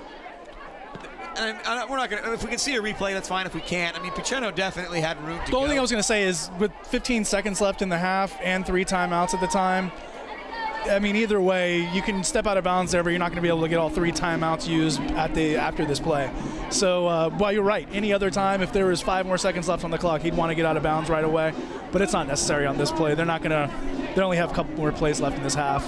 Now, craziness could happen, and you'll need an extra timeout, in 5 minutes after some weird delay or something. It's totally a possibility. But right now, he's just trying to make a play and set themselves up for at least field goal range or a heave at the end of the half. So I've kind of surveyed the field. I don't see Nick Duckworth. I'm not going to say that he's not going to play the remainder of today, but Philip Funumii is in the backfield wearing number 15. Has come out with... I think sometimes I've heard on bigger TV broadcasts, they speak of a man called Dr. Feelgood, and sometimes they take care of him in the halftime, and he may be out here later on. That'd be great. That'd be great. Hopefully Nick Duckworth will see some second half action. Funumii going to have to... Revis on the catch there. Revis with the catch. Of course, Revis. Fantastic play by Funumii. That's 8 seconds on the clock. I don't know if he'll call the timeout or if he'll just down it here. Western Oregon, they're second. I want to hang here. I'll tell you something. I'll give Western Oregon the coaching staff, and I think I might give the players the majority of the credit. In the last 3 minutes in a game where you were trailing by 4 touchdowns, they don't act like it. They act like they're going to go out there, they're going to execute. They've moved the ball now to the 35-yard line. And this is an interesting play here, Mike. They've got a kicker in Saldana that has been highly accurate on the season, kicking it nearly an 80% clip as a field goal kicker. Just anything will help here. Do you take one shot to the end zone on this play right here? Yeah, what do you have to lose? You have nothing to lose here. I mean, they can go for a field goal and get 3 points, still be down by 25, but they could still possibly even get another 6 or 7 yards, 10 yards, set up an easier try for him right now. With 8 seconds, you can run a play and get down and call a timeout as long as nobody's running around the field trying to make extra yards after the first contact. Understood. So Funumii is going to have 3 wide receivers out to his right. At the bottom of your screen is Suarez, and they're showing pressure. And going over the top, Suarez looks it in. And I will tell you right now, Philip Funumii put that ball on the money, but Central Washington and that defensive backfield that likes to hit breaks it up. Funumii throwing the ball down the field, and it looks like Suarez has been able to do something. Well, Huerta there with a fantastic play as a safety. He had some, the cornerback had some help down the field, and Huerta, the safety, able to come over and make a great play to stop that completion. Officials timeout for injury. Near the goal line is another Central Washington player down. Best I can tell, I'm looking at number 12. I'll let the binoculars give us our line of sight. Darian Williams. I can't see him. Looks like it's Darian Williams down.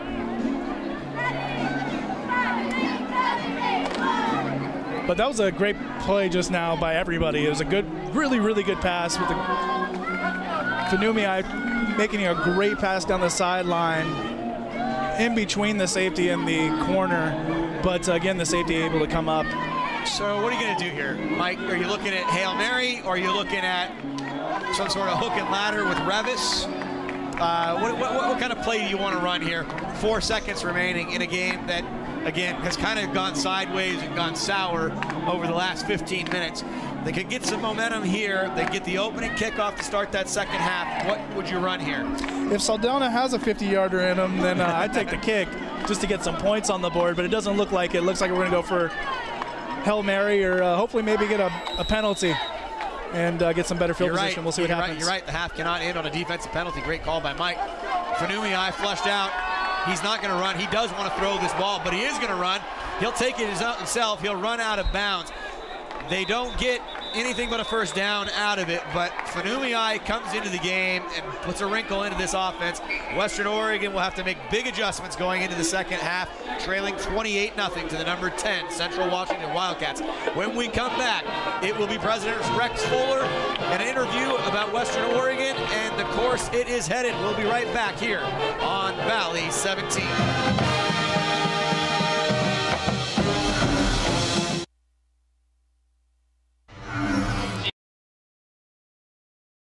Welcome back to Western Oregon University and Monmouth, Oregon. I am joined alongside by the president of Western Oregon University. It's good to see you once again. It's Rex Fuller. I'm Matt Palumbo. Good to see We're going to Matt. basically kind of, I don't know if we'll call it a State of the Union, but we're going to kind of give you a lay of the land of what's going on here at Western Oregon. Thank you. Kids have been back in school for a month. Talk to me about it. I mean, I know it's always, I think always those first few weeks are such a fun time of promise and what's to come. Well, thanks for that. Yes, it's been about a month, and our first home game was just before classes started, and so here we are about 4 weeks later, and a beautiful day, and we're doing well in terms of our enrollment. It's right where we expect it to be, and we're welcoming a new freshman class, but we have a number of new building projects that are going on this year that'll keep us very busy beyond our athletic programs. I'm going to talk about the building projects with you later. I actually want to ask you about the enrollment. You and I had an opportunity, I think it was last spring, to meet individually, and we talked about that. Talk about what programs or incentives have been put in place that enrollment has increased, and we've definitely talked in the past about that influence of the students coming from Oregon and then being first-time college students and their families. Well, thank you for that. We still serve primarily Oregonians. About 78% of our enrollment is residential from the state of Oregon. And our freshman class in terms of high school is about flat, which is coming out of the high school population. But we're real pleased that our transfers are up. And so we're seeing more transfers from Oregon schools. So they're going to the community colleges on the Oregon Promise and then transitioning over to Western. And that's a key part of our strategy going forward as well.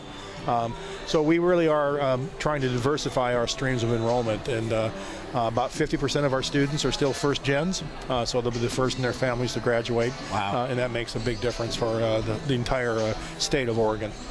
Population right now just around 5,000 total students? Just over 5,500 head count. 55 now, wow, okay. And then again, the vast majority of those are from Oregon. We also have a strong enrollment from California, Washington, and Hawaii. When you were referencing something earlier, what do you attribute those kids that are coming from the Oregon schools? And tell me a little bit about the Promise program. I'm not familiar with it, so we can let other people know about it. The Oregon Promise program provides funding for students to attend a community college, and then we are been accepting them as transfers as either freshmen or sophomores. But we also started what we call the Jump Start program, which said that if a student had an Oregon Promise letter, we would accept that as evidence, and we would provide financial aid for them as well. So we wanted them to check out the opportunity to come to a 4-year first. If they do go to a 2-year, we want to be a place where they transfer easily, but we also want to encourage them to consider Western as a 4-year stop. Wonderful. You've obviously referenced the building projects. Yeah. I know that we were starting those projects a year ago. We've had a year worth of growth. Are there more to speak of now? Yeah. Well, we're real pleased that we opened our health center. So that opened in June, and we had the official opening last month. Going forward, we will be remodeling the Oregon Military Academy, which we now own as an institution. The military department has moved out to Umatilla. So we'll remodel that. We'll probably put our admissions and financial aid in there. We also have a major remodel of our science building that'll go on this year. So those are two projects that are sort of coming forward here in the next 12 to 18 months. In that science building, the renovations, what are they going to be able to do? Is it going to be able to bring technology to the building, or is it going to Exactly. Is it going to be infrastructure? What's it going to do for the students here and the faculty? It started out as primarily a HVAC and safety upgrade. We've added some funding to it so that the learning spaces will be modernized as well. So it'll serve our science students for the next 20 years plus. And it referred to as our natural science programs are in that building. So it'll refresh all of the HVAC and electrical, but it'll also create learning spaces that are really cutting edge. I know that you and I have talked about this over the last few years. I always like this particular question. I don't want to end with it. I always think it's going to segue into something else. What do you say to a first gen, or what do you say to a prospective student that wants to come to school here at Western Oregon? Because when I come to Monmouth, I get a warm feeling. I've been doing it for several years. I'm not a student, but I can understand when somebody comes here for the first time with the expansion of the campus and these buildings, that what you have to offer is something far different than we could say a decade ago. Yeah, I think that's true. We really build on the community that we have here. It goes back for generations. But when I invite parents and students to campus, first of all, for many of them, it's be the first student in their family to go to college. So I tell them, celebrate that moment, enjoy that. But then I also say, for us, student success means you're going to graduate. So our challenge to our students and their parents is, come here with the intent to graduate. That's what student success means. It means enrolling, finding your major, finding your passion, but then exiting with a degree that allows you to do whatever comes next, whether it's your first professional position, as it is for many of our students, in fact the majority of them, or going on to grad school. But the idea is to finish with a degree. With that in mind, give me 2 or 3 points about what it is that you do as that plan to execute, to say, hey, if you're coming here, it's not just to come and get that education, it's to leave with that degree, to go out and be able to do something. Kind of give me maybe a 2 or 3 prong attack to that. Well, we've always provided student services that help students orient to the college scene, so to speak, and that's critical for first gens. But the other thing we're doing is we're trying to get students to create their own roadmap early in their career. Start to say, what's a 4-year plan look like, and what are the steps along the way that will allow me to exit with that degree? And so we find that if students create a relationship with a faculty member and an advisor and are intentional, that makes a big difference when they're struggling on a given exam. And they will have bad days, they'll have good days. The key is to persevere, and that's where having that plan as a 4-year plan carries them through those difficult moments. I know you've been here roughly in the neighborhood of 3.5 years now? In my 3rd year, yes. You're in your 3rd year. Discuss with any prospective students or people that are here or people that are interested in Western Oregon some of the highlights of the Rex Fuller presidency, things that you're very proud of so far, that you've initiated and that you look forward to seeing going forward. I think the biggest thing we've done is we've kind of recalibrated our mission, and we have a new mission statement that really talks about a transformative educational experience for the reasons I've already talked about. We also have established a strategic plan that has 5 initiatives. The first is student success. Talked about that. The other is academic excellence. You have to have academic programs that are cutting edge and state of the art, and we recruit faculty who help our students engage in activities. For example, one of the things we do better than many universities is engage our students in undergraduate research. So faculty here have about 18-to-1 student-to-faculty ratio, so students get to know faculty, they engage in activities throughout their career so that when they graduate, they not only have a grade point in the diploma, but they've done things that help them with whatever's next. They've created research projects, they've done art programs, or they've done theater programs, they've been engaged in active learning, as we call it, or high-impact practices. Those are things that I think that Western has done, but I think we're kind of putting them front and center. And then the other piece is community engagement. We've got to be relevant to our community, so internships, service learning projects, getting the students out in communities, helping this larger region of Oregon just become that much better. Looking to the future, you've mentioned it's a 4-year plan for a student. You as the president and this university and the faculty that you work with at such a intimate level here because of the size of the school. If we were going to look forward to the future, what is the vision for Western Oregon, say 3 to 5 years down the road? Well, I think size-wise we'll always be in that 5,000 to 7,000 range. I think the key will be for us always to be in that size university because of the reasons we've identified. We think that we have a deeper and more complete developmental experience because of that size ratio, so we want to maintain that. I think we need to create some other opportunities for new degree programs. I think we have to keep our eye on what society needs. We may be taking a look at some graduate degree programs as well as we look at what's needed in the area. The other thing I hope we take a hard look at is there are 500,000 Oregonians who have some college but no degree. They got interrupted in life. I hope we can figure out a way to provide ways in which those who wish to come back and get that degree have a pathway to do so. Is there any last thoughts you have for us before we part ways today? I've enjoyed the time, but I mean, if there's anything, I mean, this is an open forum and an opportunity for you to say anything that you want about Western Oregon. That's the platform that we're so lucky to have with KWVT and Comcast, and having this special deal to do the football games. We also want to use it as a platform to promote Western Oregon and the educational opportunities available here. Well, thank you, Matt. I guess in closing, what I would say is one of the things that I think higher education's always been featured, if you will, is the fact that students have to find a space and where they'll be successful. And in that sense, a choice, or vote with your feet a bit. And we take that seriously. We want students to come check it out, walk the campus, come visit us unannounced, come see if this community feels right for you, because you know, my wife and I have 2 grown daughters. They both went to college. They went to different kinds of colleges, and they made good choices. One of them went to a school just like Western, and another went to a different sized institution. They both made good choices, but the point being, come check it out. Walk the campus, talk to people, talk to students. When you're on campus, talk to students who are here and say, what's your experience like? Because that's what would be your next year, should you decide to come and be part of our community here. Well, for a 3rd year, we've had the opportunity to have President Rex Fuller with us. I enjoyed our time again today. Hopefully some points get put up in the second half. It's been a tough 28-0 deficit, but maybe we'll see you later on in the season. If not, have a wonderful scholastic school year and all the success that Western Oregon deserves. Thanks, Matt. Thank you, Rex. Pleasure. Hey, have a great day. Thank you. We'll be back for more second half action and a recap of the first half here on Valley 17.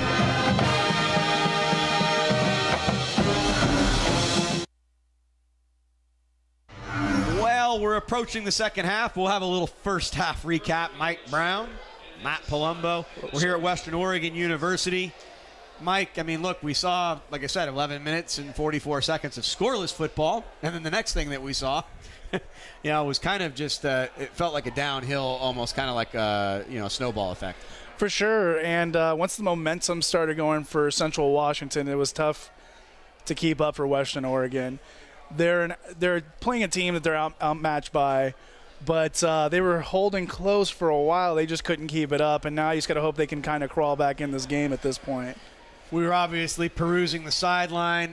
We did not see number 12 Nick Duckworth come out. He suffered an injury on a blindsided sack by Central Washington, so it'll be Philip Fanumii that'll come out and lead the offense. We're going to go look through. I'm just going to kind of see here. They did give us some halftime statistics. I mean, how many times, and I think it was 3 times, Western Oregon inherited that ball right around the 40-yard line and was not able to do anything with it and put points on the board. And I think once it happened the second time, it really, really affected them, maybe mentally.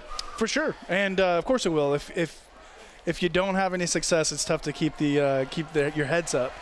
The thing is, with Fanumii coming in at this point, you saw a couple of times they were running the read option and able to get some positive plays out of it.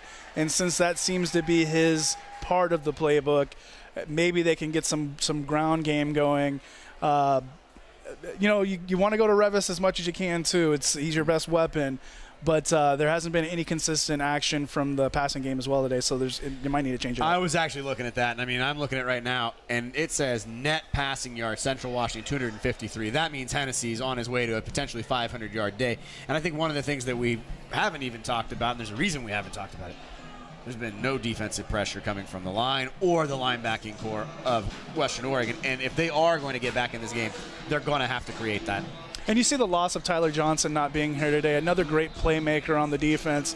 The Humboldt State game, the last time they were at home, he was all over the field making plays everywhere. And without that here today, no one's really stepped up in order to take off. Everybody's playing really hard. Bo Heiberger's kind of been maybe exploited because he's not a one-man show, but he is that next best player out there.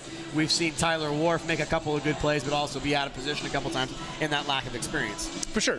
And now we have to see if the younger guys are going to step up and make some plays to try to get them back in the game. Fortunately, Western Oregon gets the ball first. Let's see if they can do something. You're hoping that they can. On what's turning out to be a really nice day, you hope they can take advantage of this. Yeah, it was murky, soupy, and foggy, but we're getting ready for a second half kickoff. We'll head back down to the field, and we'll get ready for second half action here. Mike, come on in. There's 15 minutes on the clock. Hey, there he is. Big head for sure. I love it. That's Mike's nickname from, we'd say a generation ago. back in the old days. High school. Yeah, they do feel like we are far removed. Central Washington kicks it away. It is a short kick. Piceno comes underneath it, cutting it upfield, gets to the 25-yard line. He's got more room, makes another man miss, covers it up well, almost takes it out to the 30-yard line, and he wanted to face mass play as he tosses the ball over to the official in a small bit of disgust.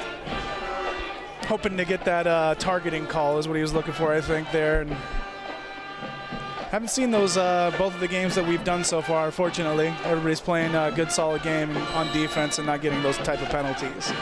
Good to see lots of face masks. Yeah, good to see Western Oregon. Blaine Burnett, number 94. I see him on the sideline. Looks like he might have got that arm worked on at halftime.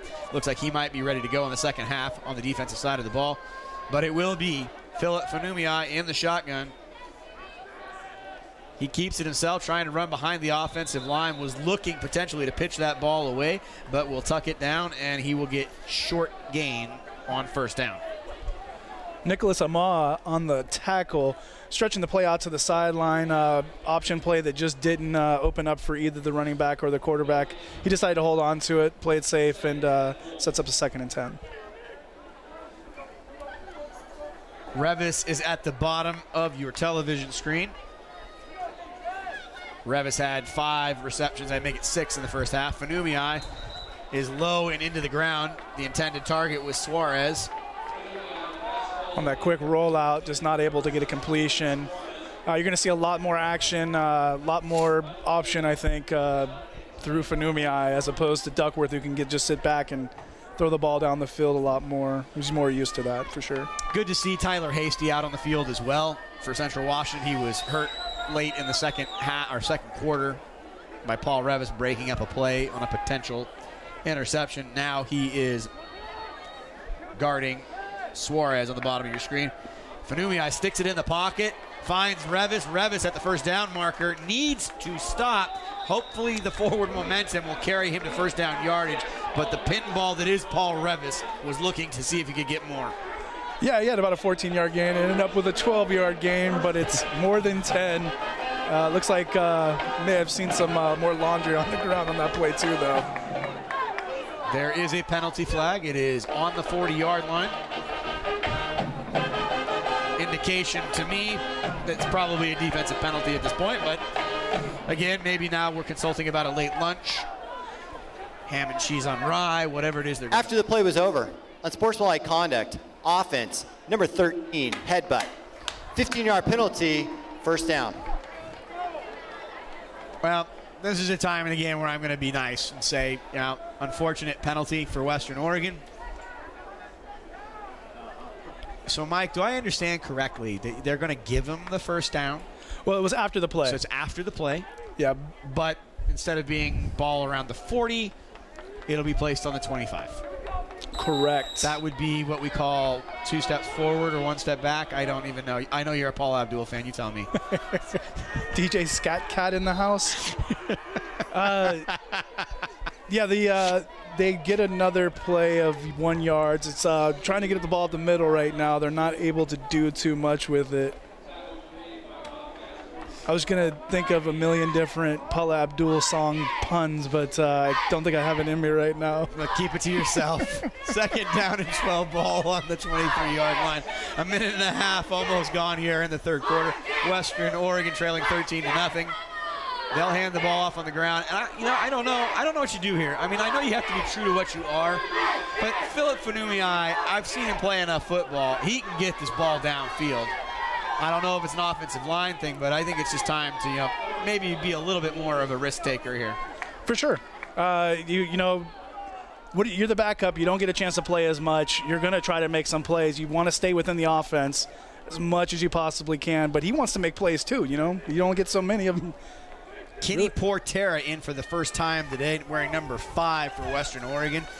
Going to need to get this ball to the 35-yard line to pick up first down yardage. Funumia will have 3 wide receivers to his right. Funumia steps into the pocket. He's trying to go on his own. He's trying to keep his feet. He's looking for that marker, and I will give Philip Funumia the credit for that play. He recognized immediately that he had room to run, took off on the left side, and picked up 15 big yards. Yeah, great job back there. Steve Young, Randall Cunningham-esque, breaking some tackles and getting down the field. And a great block down the field by Revis on that. Able to spring him open for that extra 4 yards he needed for the first down. In my past, watching Philip Fanumii play, a fairly demonstrative player for a quarterback as well, so he'll bring some emotional leadership to this team. As he kept the ball there, was going to give the ball off to the tailback, keeps it and loses yards on the play. And I think that's the tough thing when you do run this spread option like this, Mike, is if you aren't in there running it consistently, you don't know exactly, when you're going to keep it in there or when you're going to pull it out. Well, you get to see the defense react to you pretending to hand the ball off enough times. You start to get their tells. You're able to make a play off of it. Yeah, you need more reps against that team. He's had some successful plays. It's just picking up those little tells. You don't get as many opportunities for that. Sets up plays like this now with a 2nd and long. Fanumii struggling again with that transition. And I wonder at times like this, when you say you are the backup, how much work have you done with this unit? So you do know what is it, what's your tendency, what is it? I think they should have had plenty, to be honest, at this point. Yeah. This point in the season. It's just whether or not the running back maybe not reading the play the correct way and not giving up the ball fast enough either himself. But definitely not flowing very, very well right now. Wildcats showing a little bit of pressure here, moving their defensive players around. And right now, a little bit of confusion coming from Fanumii. And we're looking under 7 seconds, 6 seconds. Fanumii gets it off in plenty of time, but he has got nowhere to go. Pressure coming everywhere, throwing behind him. And I think this is going to be an interception, Mike. I think it's going to be an interception. Ref's talking about it. Looks like they gave it to him. We're going to take a look here. As he's going to the outside, he throws it back across against his body, which you're not supposed to do. And a great diving play by Portera. Portera was the intended target. I think Hasty comes up. That's right. I think Hasty comes up with the interception. And the number 10 team in the country is acting like it now, leading by 4 touchdowns. And they will get a timely turnover on Western Oregon's first possession. And Riley Hennessy is looking to put an exclamation point early in the 3rd quarter. They'll do the play action. Hennessy has all the time, lofting it over the top. Ball's up, and good coverage there by Traviel Larry and Nathan Jones to break up that play. Fantastic job. They run with the play action, and he's got plenty of time back there. Traviel Larry was really playing a good D, and then the center fielder there knocking the ball away, able to set up a 2nd down. Really can't fault Central Washington and the Wildcats to be looking to go up there immediately and put the points on the board. They've had big plays out of their receiving core all day today. Hennessy now with pressure finally coming, but he'll get the ball away. And it's Gasca at the 20-yard line for a 21-yard pickup. And I mean, it's pitch and catch for these guys. He's so wide open. And he has too much time to sit back there and find wide open receivers, which he's doing over and over again right now. And the defense seems a little bit down right now, not able to make a stop. Just trying to see who's going to step up right now to cause some kind of change. I haven't even figured out what Austin Purnell does for them as the tailback. I mean, he's had the ball maybe 5 or 6 times, but I mean, this offense gets to throw the ball, and Purnell gets it on. Oh, he doesn't. They fake it to him. And a great catch. Wow. That was a beautiful pass. Justin Peterson takes it inside the 5-yard line. You ask what Purnell does. He's a great decoy right now, and it gets a lot of man-to-man, one-on-one plays out there, and they're able to take advantage of it and get a 1st down. Chris Adamo being picked on there, the defensive back. Although it looks like there was a penalty. Ineligible player downfield, offense. Number 77, 5-yard penalty, 1st down.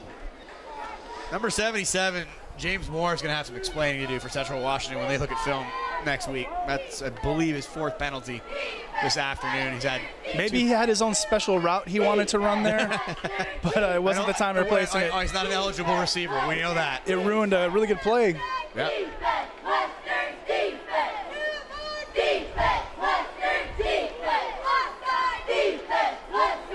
Hennessy will give it to Purnell this time.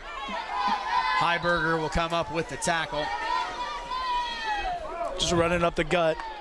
Heiberger doing the thing he does in the middle of the field there, able to make a stop, setting up a 2nd and long, not able to get back to the original line of scrimmage yet. 2nd and 12, ball on the 23-yard line after the interception from the Wildcat defense. Fanui throwing behind himself to Potera. Potera gets his hands on it, and it was picked off by the Wildcats, who are knocking on the door to score once again. Hennessy now steps up in the pocket, man wide open. It is Gaska, and Gaska has, and this is something you don't want to see. Gaska scores the touchdown, and there are 3 players there. Larry. Well, they're rolling out, Yeah. and he sees them wide open. 21, Nathan Jones didn't drop back enough in his zone there. They knew exactly what they wanted to do that play, and they were able to finish off with a touchdown there. Not the way the defense wanted to start the second half for Western Oregon. Well, what's really tough there is that you're seeing a little bit of finger pointing coming now. Dominic Harrison was back there with Trey Larry, as well as Nathan Jones, and they all kind of put their fingers out about, you're right, where the person was supposed to be. Kick is no good. That's the only thing that probably has not gone right for Central Washington, leading 34-0 here. We'll be back for more third quarter action on Valley 17.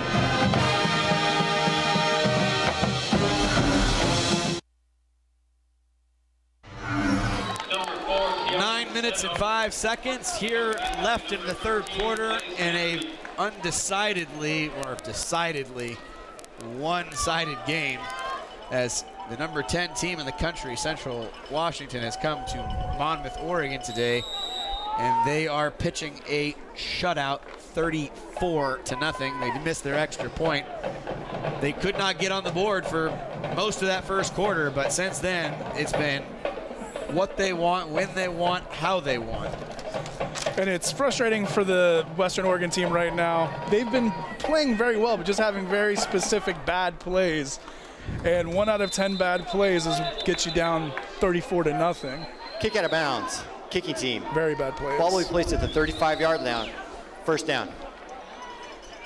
Frankly, what I find amazing about this game right now is that Western Oregon has dominated time of possession. They've had the ball. And just it's kind of staggering. They're at 19 minutes. You know, we're what? Roughly 36 minutes into the game. I mean, that means early on they were even had the ball more. Don't really like the stat sheet that we're looking at here. I mean, it's a tough one to kind of to get an idea, but it's just like Western Oregon really has had the chances to convert, and like you've just said, it's like they've kind of had that moment right when you're not supposed to have it, and it kind of, well, it's not kind of, it's bit them this afternoon. You can't do that against a team this good as Central Washington. No, they play the part of the favorite. Fanui is struggling right now, and I also think personally that they need to let him throw the football. You got no chance to get back into the game or to get any momentum if you're not going to let him throw the ball. Yeah, well, and as the time runs out, you're going to have to start putting the ball up in order to try to get back in the game if there is any possibility of that at this point. Not likely, realistically, but anything can happen. Remember, it was 0-0 up until the end of the first quarter. There's 28 points scored within a quarter's I quarter's length by one team. And they are going to go to the air now. Fanui steps up, wanted to go to Revis, but he was thinking back shoulder, had the man-to-man out there. Not a terrible idea, but that's just the timing that those two people are going to have, not playing together as much as Duckworth and Revis does. It's third down and 17, and right now I think your job here is maybe to pick up half of the yardage you need to get to first down, give some more room to your punter, and then hope that you can get a defensive stand, because right now they're stalled out trying to get used to this new quarterback. And the last time you said something like that, Central pulled off a 65-yard play, so maybe stop that. Fanui goes underneath, gets it to Picheno. Picheno gets it back out to about the original line of scrimmage as he's forced out of bounds. And on third and that long, the defense sat back, let all the plays happen in front of them, didn't let anybody get behind them, and it sets up a fourth down. And defense did its job in Western Oregon. Go back to the sideline, try to regroup for the next drive.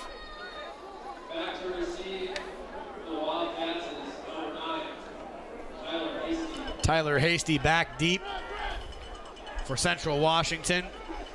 Looking to expect a punt. Punt is up. Good kick. Hasty will call for a fair catch. He'll pick the ball up right at the 30-yard line. He seems to have parked himself there multiple times today as the Wildcat offense comes back onto the field. Going through some of the statistics, Mike, I know my computer's far away. Gasca, 5 receptions, 149 yards, 2 touchdowns, 1 for 65 yards. Averaging 29.8 yards per catch. Not too shabby. Yeah, and this is what they do. They move the ball. Western Oregon had to play flawless today, and thus far they definitely have not. It's able to let Central Washington put the hammer down so far. Hennessy goes back to the air, and I think what's even more impressive now that I look at it, he's now a whopping 17 for 24. He now has over 300 yards, 4 touchdowns, and no interceptions. That means in the last 2 weeks he's responsible for 9 touchdowns. And I kind of, when we were talking about it, I didn't want to say, like, look, there's nobody else out here, but it was like, he's it. If you can't get him contained, you're going to have a real issue on your hands. And he's not just in a rhythm. He's out there looking like he's just having a fun day of practice. Yeah, his flow is working really well right now.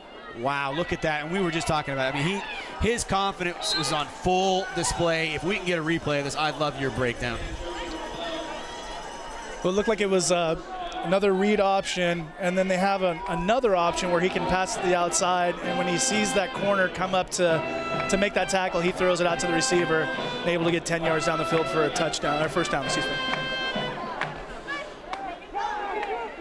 Riley just stays in there, goes right back to the air, and I won't say that the defensive backfield for the defense of Western Oregon is gassed, but they look like they have just taken about as much as they can take. He has plenty of time back there, and as they're running a zone, a very, very soft zone, you know, all the time in the world, and guys trying to find a place in the zone, it's going to be a first down every time. Riley looking for more, gets it to Gasca. Gasca, no, it was not Gasca.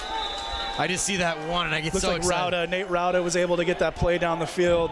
Again, just plenty of time for Hennessy to sit back there and find wide open receivers. The DBs are gassed right now. They can't seem to cover any of the receivers, and Central Washington is just pounding them down the field. That's 3 straight, I believe, receptions. 20 yards plus receptions as well. Hennessy now 19 of 26 for 327. And why wouldn't you run the ball? Looks like Hassani Childs will get the ball right up the middle. Nice little Barry Sanders swim move up the middle. Got him an extra couple of yards on that one. It's a good job by the running back trying to get some extra yards where he probably shouldn't have. They'll give it right back to him, but the defensive line will be able to suffocate the running back and stop this Central Washington juggernaut from going back into the end zone. 5'7", 173. I think he might be listed a little bit heavy, possibly, because he's a smaller guy out there, but very quick and able to get a couple of positive yards on that play. You're saying that's with pads and helmet? I mean, they may have a really, really good off-season workout program, and he put 20 pounds of muscle on there. Yeah, it's gone away as the season's gone on. Riley Hennessy gonna go to the end zone. He's got a man open, and they're going to signal touchdown. And the touchdown goes to JoJo Hayel. Is it number 10? Yeah, it looked like it. JoJo Hayel was running kind of a little bit of a wheel route, and just wide open in the back of the end zone. It's really not fair, Mike, when you have a linebacker out there in Brian Sarbeck trying to take on a receiver like that. No, and he's a little bit out of position, but again, that wheel route set him up. I think he had plenty of time to throw that ball. He could have threw it second earlier and still got a touchdown. They're just unstoppable right now. Now we're faking it. It's going to be a 2-point conversion.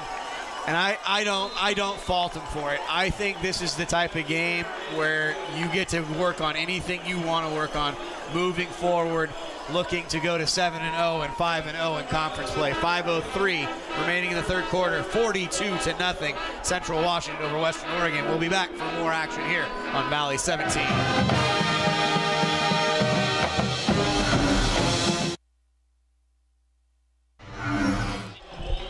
Welcome back to MacArthur Field, Monmouth, Oregon. I'm Matt Palumbo. I'm joined alongside by Mike Brown, my counterpart. Started off as a very, very nice day. And for most of the first quarter, it was looking like a beautiful day. Unfortunately, since then, sort of a nightmare in broad daylight as Blaze Manabe takes the kickoff and then looked like got his bell just rung. He's up and moving, but took a pretty vicious hit. Yeah, those kickoff guys were just running their lanes, and he was running a stretch play and was eventually just popped and didn't quite get to the 20-yard line, setting up a big time drive for Western Oregon if they want to get back in this game. First time today I'm seeing in the backfield, Mike, I'm seeing Devin Forte, running back, 5'10", sophomore out of Canby, Oregon, and Canby High School. He'll get the ball. They'll run him off the left side, and he'll pick up not very much.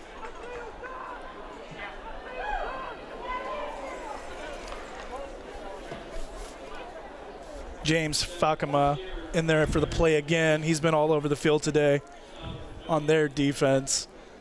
And Central Washington setting up another 2nd and long for Western Oregon. Ball on the 18-yard line. Fanumii signaling out the play to his team. Off his back foot, he'll get it to Picheno. Picheno looks like he's going to be able to get the reception, but he'll be down on his own contact because knees were down. Yeah, and just more of a timing issue probably for them. Throwing it low doesn't give him a chance to make any play after he catches the ball because he was wide open there in the middle of the field. But on the positive side, it does set up a short and long instead of the third and long. Excuse me, third and short instead of third and long. Wesley Gray on the bottom of your screen, wearing number 88. Fanumii gives it to his tailback. His tailback tries to cut it up the middle. Maybe pick up a couple yards on the play, but Western Oregon, a 3 and out. And maybe they were trying to surprise him there, thinking it'd be passing distance and try to trick him up the middle. But unfortunately, the defense with Jackson Horder and the rest of them were able to make the stop and set up another punt.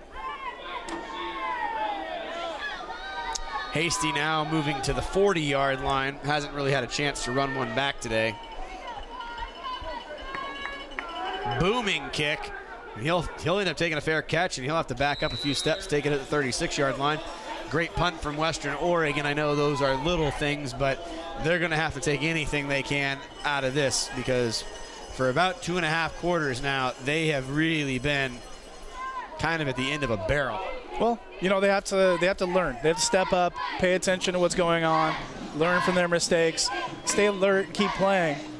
Central isn't quitting. They're continuing to go. They just went for 2, up by 41 points, but they weren't ready on defense for that play. They have to be ready for anything. The game's not over, and they need to continue to play. And these younger guys are going to get in the game now and get a chance to play and show what they can do when they don't normally get in the game. You know me and my love affair for the game of basketball. This is going to feel a little bit like a Golden State Warrior game. I have a feeling what's going to happen here is we're going to see Riley Hennessy probably through the remainder of this third quarter, and then he's going to go Steph Curry on us. And he should. It's his choice. It's coach's choice. You just don't want him to get injured when they're doing so well right now when the game's pretty much out of hand. I need to do a little research on this, Mike, but the playoff system in the D2 level, I don't know if it's maybe more than 8 teams get in. And 24. 24 get in? 24. And you got to they have like a preliminary round, yep. Kind of how like the Oregon State high school does. There you go. Big running lane up the middle, taking it out to midfield to be about a 9-yard run for first down yardage and the Wildcat offense. And as Asani runs up the middle again, nobody hits him until he's about 6 yards down the field. Yeah, I make a joke about his size, but he really might be that 175. He was very strong getting through and knocking off people off of being tackled there.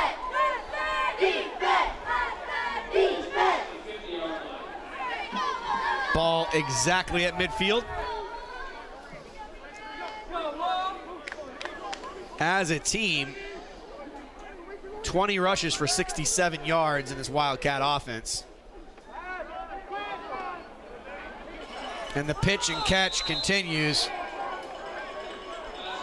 They're lucky not to get a Yeah, I was going to say, Dominique Harrison, I can tell you, I think he's one of the more feisty guys on that defensive side, and he's been chomping at the bit to hit somebody all day. And he does, and then Weber comes in at the end to try to clean it up, and just a little bit of a shove. But they will call that sometimes, so he has to be aware and stay disciplined and not touch somebody when they're out of bounds. But no harm, no foul there. So 7-yard pickup on first down. It'll bring up second down and 3 on the 43-yard line. Self now in motion on the right side of the offensive line. Riley Hennessy, play action. Man wide open in the flat. And the ball popped out. I think people are just happy of the big hit there. Okay. The effort. Just okay, good. I couldn't tell. It was a very strange reaction by the crowd. More read option, but this is just definitely just a play action pass. Wide open on the outside, but yeah, good pop. Good pop there from Brian Sarback again. We've heard his name a couple times in the last couple of drives. He's running around the field trying to make a play. I don't think I can say his game's quiet anymore. Nate Rauda, number 11's on the bottom of the screen for Central Washington, has played one heck of a football game as a wide receiver. I know we've given a lot of praise to Self and to Gauska, and rightfully so, but Rauda really playing himself into a great game. And Riley Hennessy keeping it himself, runs to the outside, and he's taken down by the defensive back, Jones, number 21, Nathan Jones. Keeping the clock moving. Probably could get down a little bit quicker there at the end of this play as he's running. Tries to make a move, but good, solid tackle by Nathan Jones there. Stop the play and take us to the fourth quarter. Yeah, I was going to say we were watching the highlights last night, Mike, you and I, or Thursday night, excuse me, of Carson Wentz. Yeah, look, man, you're the franchise. Get down. Don't lead with that shoulder. Hey, Mr. Riley Hennessy, you're the man. Get down. He's already slid earlier today. We'll be back for the fourth quarter. It's Central Washington leading 42-0 over Western Oregon here on Valley 17.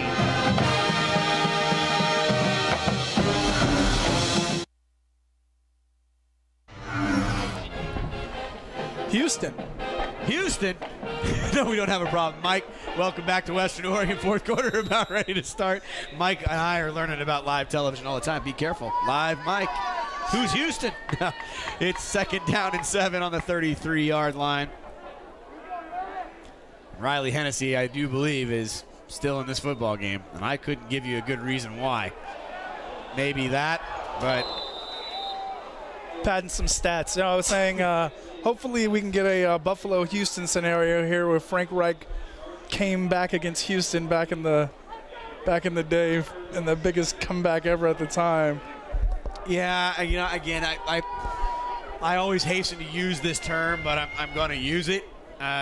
This is a teachable moment for a younger team. Arn Ferguson's been here for 13 years as the head coach, and I believe 10 of those 13 seasons have been winning seasons. And right now, they're on the bad end of a season right now that has kind of gone probably a direction they weren't going to, they didn't want to go. They were picked fourth in this conference by all the pundits. Wonderful play by Rauda to pick it up. And this is, I'm telling you right now, in the grass is Riley Hennessy. And I hate to say it, I wouldn't let him play one more down after that. They run another play-action pass, and as he's thrown to the backside, Heiberger and the rest of the defense is there to make a great play. Curtis Anderson there as well. Good job by the defense setting up that fourth down. And then hopefully maybe that was their last drive. Let him finish off his drive. Sure. Take him into the fourth quarter. We'll see. We'll find out the next time around. Nathan Jones is going to be inside his own 10-yard line. Or is it Revis? I'm sorry. I've got to get the binoculars out. Mike, help me out here. It is Revis. I'm sorry. I saw Nathan Jones back there immediately. Delay of game. kicking team. 5-yard penalty, still 4th down. My binoculars. Bring your own binoculars. These are special binoculars. These are your dad's. These are very nice. They got sentimental value. Fair enough. There you go. There you go. There you go. Number 6. It's Paul Revis. I got to tell you, these things are amazing. You can see clear past the Cascade Mountains. Ooh, can I? Okay, there's a football game. I need to get serious. Paul Revis back deep after the penalty and the delay of game. Everybody running away. Ball goes into the end zone. They'll touch that back, and Western Oregon will take over on offense. And I'm going to tell you this right now. You're Central Washington, you got plenty to play for. I want to not let you score. Western Oregon's got to do it. It is a matter of pride. It's a matter of staying in it for the 60 minutes. Go put some points on the board. Go feel good about some part of the day. Oh, for sure. You know, it's something to build on. You're just trying to build. Because in a situation like this, it may not matter this week, but next week we have 3 more games this season where they will need to implement the things they're going to learn in these situations. Well, after scoring 82 points a week ago, Western Oregon has yet to score this afternoon. I mean, a 2-game average of 41 points doesn't sound so bad, but they definitely need to see what they can get rolling here and build towards what they're going to have to do in practice to finish out this season. There'll be 2 remaining home games in November here on Valley 17, 13:36 on the clock running here in the 4th quarter in a very one-sided, dominating game from Central Washington. Usually a very, very competitive game against 2 teams that I think have a genuine respect and dislike for each other, but clearly the better team and the number 10 team today came in here to prove a point. Just run up the middle there, and you see he tries to get some extra yards. It's a good play for 7 yards. It's just tough because you need many more of those to get back in the game. But hopefully we can get a score down this play. You know, after the last time they played, where it was just a 7-point game, I was expecting a lot more out of Western Oregon in this game, though. And they did come out for the first quarter and look strong, but they could not keep it up. Suarez will get the reception from Fanumii. Very, very late flag going to be called, and it looks like there might be a taunting penalty or some sort of extracurricular activity after Fanumii throws the ball. And it looks like they might call a late hit there on Amua. Close. Definitely a close call, but you know, as he gets the pass down the field, that flag did Personal come out. foul, roughing the passer. Defense, number 99, late hit to the quarterback. The 15-yard penalty will be enforced from the end of the play. Automatic 1st down. Big play coming there on the reception and the penalty. And I got to tell you, I think if you wear the number 99, you just have to be big. You have to be big, and he fits that bill. He's huge. The big guy there in the huge. middle. Fanumii now in Wildcat territory, trying to get this Western Oregon offense on the board. Wesley Gray wanted to run there, and I'll tell you, Mike, you and I only played football 1 year together. And I remember Coach Larry Bowman quite well. Coach Bowman would say, look, boys, if you can put one arm up there, you can put both up there. And I feel like Gray tried to run underneath that, but wasn't able to get there as they were going for the home run. You got down the field like that kid did? No, you were faster than me, man. No, you're right, though. I do know what you're saying. It was just, again, with all the backups out here, it's just communication issues and timing issues that it's tough to make up during the game itself. I know he's going to be mad at me when I do this, but your predecessor, who sat to the left of me, I remember playing football with Steve Sutton as well. Yes. One of our colleagues. And I remember we had a jamboree our freshman year, and we played out at Lake Ridge High School. Okay. And Steve fancied himself that he loved the game of football, and you know, we were undersized, let's just put it that mildly, you know, and we really probably didn't have the acumen nor the physical skill set you need to play. As Fanumii is sacked on 3rd and 9. Fantastic. And I blitz from the outside there real quick by Tevin Gray. I appreciate that. A little storytelling time. And Steve's going to really not like this. Oh, go ahead. Fanumii goes down. But Steve thought he would play in that jamboree. and Steve didn't play. And all I remember is him reaching down to the ground and wiping mud on his actual pants to make it look like he played, because he didn't want to go home and tell his parents that he didn't play the game. That's a sad story to tell to the whole world I right know, now. Steve. No, Steve will tell me I told it terrible. I miss him. I hope he's doing well. It was clay. It wasn't dirt. Oh, not that way of telling the story? Yeah, no. I'm sure I will be. I am suffering from a pretty severe case of jet lag, or what some people call dysania, is what I learned earlier today, which is kind of not wanting to get out of bed. But I'm glad I did. It's been a beautiful day. The football, at times, honestly, Mike, I think for about 15 minutes was really clean and fun and very promising. You know, Western Oregon, has to finish out a game that I think nobody enjoys, being on the bad side, of a loss like this. But new quarterback, looks like, doesn't it, Mike? It looks like it. Couldn't quite get his. Looks like number 6. As he hands off the ball there. I don't think it's Bubby Brister. Tommy Hayes, Bubby Brister. Let's keep bringing all the references from 1992. Yeah. We're not young anymore. We're not old. Very Greg Lloyd-like tackle on that play just now. Oh, jeez, there you go. Okay, we're done with that. Now it's under 11 minutes remaining here. 2nd down and 8 as Hayes comes into the game, looking over to the sideline. As Riley Hennessy heads to the sideline, and not a terrible day. 24 of 32 for 364 yards. 5 touchdowns through the air. Hennessy also ran the ball 9 times for 30 yards. Heiberger with a vicious tackle. Yeah, Hassani Childs trying to get up into the hole, but Heiberger and the rest of the defense able to pull him back. And again, that is where he's a little bit smaller stature. Heiberger, the starting middle linebacker there, taking him down for a loss. So interestingly enough, kind of looking forward, and I'm going to do that for Central Washington, the number 10 team in the country. North Alabama was here 2 years ago. North Alabama is actually going to be traveling to Ellensburg and playing against this 10th ranked team in the country next week. That should be an interesting matchup. It'll obviously be a non-conference game, but maybe a lesser known fact to you, that North Alabama team, Mike, is the winningest team in college athletics in the state of Alabama, even more than the Crimson Tide.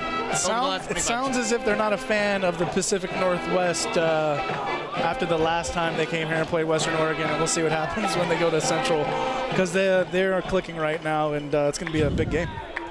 After a wonderful game that we saw 3 weeks ago, Western Oregon will head onto the road next week. They will be at Humboldt State, and then they got to go down to Tarleton State, and they will play in the state of Texas, and we will finish up with 2 home games on Valley TV. Those games will be on the 4th. Kicking team, number 26, 5-yard penalty, still 4th down. Those games will be on the 4th of November. It'll be a 1:05 p.m. kickoff. Azusa Pacific will come into town, and then Western Oregon will finish their regular season at home against Simon Fraser. Central Washington will be kicking the ball out of their own end zone. End over end kick. Revis is going to try to get his hands on it. Got a good initial block. Looks to the sideline, going off to the right, and the ball is loose. And I really can't blame Revis. It's part of what you have to live with him. Revis has got 8 receptions for 96 yards, but he ends up coughing up the ball and giving the ball right back to Central Washington. He's just trying to make a good play there, and unfortunately not able to hold on to the ball. And you see the Central Washington sidelines ecstatic, trying to keep this shutout going. And right now they are continuing it.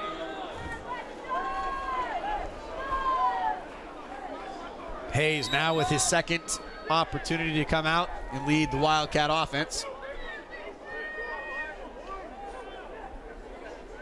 High snap, but Hayes takes care of that, no problem. Keeps it himself. Picks up great yards on 1st down. You're going to see a pretty base offense at this point. These are the backups, so you still want to let them, go through the offense, but there'll be a limited amount with the score where it is, there's no comeback for Western at this point. So, and I guess I missed a penalty there. Yeah. Taking a look at things here, up-to-date stats. Really some telling things. 431 yards of total offense for the Wildcats. Western Oregon able only to muster a little over 200. And I think this tells you just how good Central Washington's actually played also on the defensive side of the ball. They have 13 tackles today, 4 losses. Been very, very active, both sides of the football today. Controlling the game. Yep. It's a domination.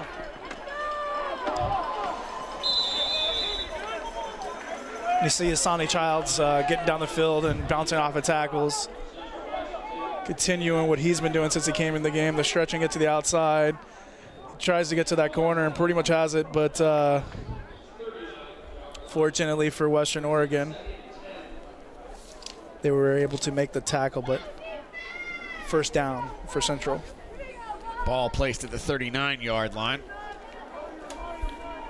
Clock continues to run nearly halfway through the fourth quarter.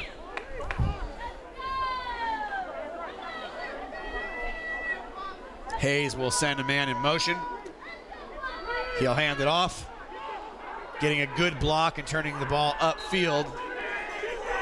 Central Washington nearly picks up another first down. Yeah, Tony Archie on the play there, able to get to the outside as they run this sweep. And trying to set up some blocks, and finally gets a couple there, able to get down the field for about 8 yards. And he's a redshirt freshman, so you'll see this is the time we're going to get some backups in the game and kind of get them all over the field, let them get a touch, some game action. The way they've been playing all season, most of these guys are getting some reps during the games, you know, as they beat down a lot of these teams, and it's good for the future for their team. 3rd down and 2. Hayes will keep it himself, turn it upfield, and actually I'd say a fairly good little runner is Hayes. I don't know how little he is. Tommy Hayes, 6'4", 220 pounds. I don't think that's little, I guess. No, and as they run again, they run this read option.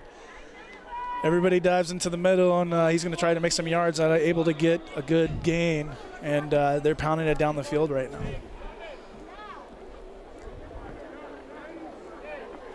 So what was the, you said you had some water called Dasani, or you had to wake up this morning? I didn't catch that earlier. Well, there's this wonderful little game you play in broadcasting, and it's my favorite thing in the world. No, I did not have any of that. It sounds terrible. Dasania is just the, not wanting to get out of bed. Is there a water called Dasani? Yes, there is. 2nd down and 7. Hayes and the Wildcat offense pretty much, I think, will... Well, at this point, they're just milking the clock. Yeah, I mean, they're just looking at it. I mean, just get the hikes off, make sure everybody gets off the field as clean as you can and not hurt. And position coaches are still watching to make sure everybody is doing exactly what they're supposed to do. Regardless of the score, they're going to let them know about any mistakes they're making at this point. So that's why you see everybody playing hard. Well, I mean, I don't know how to say this. I mean, again, actually, real quick, I need to apologize because when this kid first came in, I may have called him a little bit small, but he is running over plays people like a Mack right truck. now. He just runs everybody over. Look at him. He just took Traviel Larry and put him in the ground. Yeah, he's pounding in there. That's quite a fantastic run by Hassan Childs. I was thinking about it, actually. I know that we're here on behalf, you could say, of Western Oregon, but you can kind of tell this Central Washington team is feeling themselves right now in a good way. They're about ready to move 7-0 on the season. That's a perfect season. That's 5-0 in the conference. You've got kind of control of everything. Your foot's on the pedal. You have a chance to have a very special football season, and you can tell the way they're playing right now. They're very focused right now. As they have a little bit of a botched play there, right as you say that. But you're right, though. They're in control. They're clicking. It was a little bit of a slow start for them today. Western came out. They're at home. Western Oregon's at home today trying to put up a fight, and they did for a while, but Central was able to take control and do what most people figured would happen today. Western Oregon is just the wild card in this. They rise up and play amazing against some of the best teams, and sometimes they play bad against really bad teams. This is one of those games for a while you thought they were going to be able to stay in it, but they just weren't. I think we referenced it earlier, today a couple of times. I guess now we're really kind of seeing what maybe the glaring, thing that's, wow, you can't say anything about him, Mike. In fact, don't go say hi to him after the game. I was going to say, Western Oregon, again, really, really a tough thing, but the attrition, or the loss of. Did he hear me? I Did think he hear me when I said something earlier?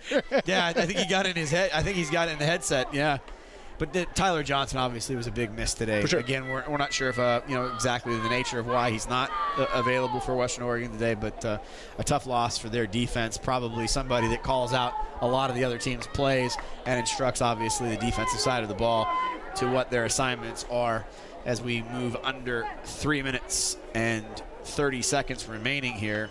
Hayes holding on to the ball. It was 3rd and 1, and it looks like it will be a defensive stop for Western Oregon. And as they run another read option, Skyland O'Brien was there to make a good stop. And again, everybody's still trying. Everybody's playing well. Andrew Weber and the rest of the defense out there making good plays. It just hasn't been enough all day to make any kind of dent against this Central Washington powerhouse. Hayes will have it with 4th and 1 on the 26, trying to get it down to the 25-yard and move the chains and get a new set of downs. Busted play there, and it doesn't look like he's going to pick up the yards. It will be a defensive hold as long as there are no penalties at the end of this play. Apparently Hayes doesn't go down either. And they went for it on 4th down there in order to try to run out the rest of the clock. But good job by the defense. Some good news. Looking at the sideline of Western Oregon, I do see number 12 on the sideline. I do see Nick Duckworth. I don't know if he's going to re-enter the game, but I do see him on the sideline. I don't know this would be a good time to bring him back in the game, but he looks like he might be going back in the game. We'll see here. Nope. Stays on the sideline. But at least for his teammates, he wants to show up there and be out there with them. No, he looks good. It was good. We hadn't seen him at all, so obviously feeling a little bit better to be out there with his teammates. And that is, I know it's the old adage or cliche, you win together, you lose together. For sure. And it's obviously good to know he's not injured. Yeah, that's the point. He can't be out. Yeah, it's good. At this point, as Western's running the ball, both teams are looking to finish this game out here. Work that clock. Yeah. Although with the fake field goal the other team ran earlier, you could see all of a sudden a play action pass here and try to catch them sleeping.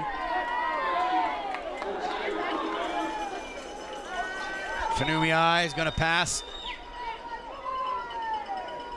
Nice catch made on the far side of the field. It does look by Wesley Gray. Just running a quick out, able to get a few yards on that play. It'll bring up a 3rd down. Roughly 6 yards. Ball placed on the 31-yard line. Wolves will need to get past the 37 to continue this drive, but I would assume with under 2 minutes remaining in the game, probably going to go for it on 4th down as well. Fanumi back to the air, finds a man underneath. Open just short of the 1st down. Fanumi finding his target. Jonathan Lopez able to make that catch, and next time he'll just need to go straight up the field. Had he went right up the field, I think he would have been closer to getting a 1st down. But the defense was all the defense for Central Washington was able to take him down, Kevin Haynes especially. They did give him the 1st down. Generous spot. Western Oregon will take it. They'll get a fresh set of downs. Fanumi back right to Lopez again. Lopez, nice little hook route, gets out of bounds, picks up 8 yards on 1st down.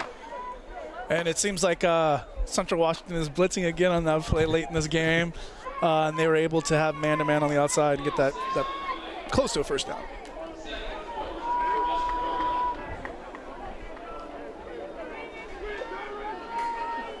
Second down and 4 on the 43-yard line. Fanumiai continues to pass, gets the ball underneath to Gray. Gray is wrapped up immediately and thrown down. And I'll say props to these Western Oregon fans.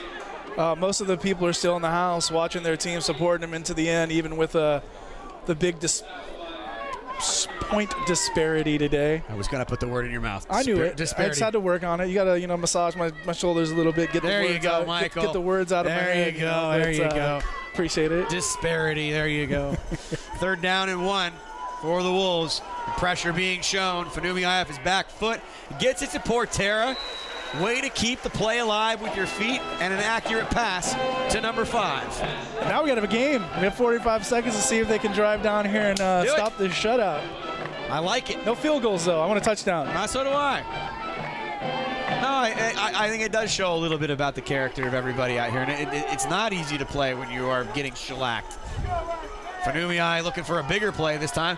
He goes back to Lopez. Lopez turns it upfield inside the 20. And I'll tell you, I think there's going to be a quick timeout being called here. And this is going to be, I really like this. I mean, it's like, look, there is a man watching this game at home today, happens to be my dad, and he tells me, like, look, you play all 60 minutes.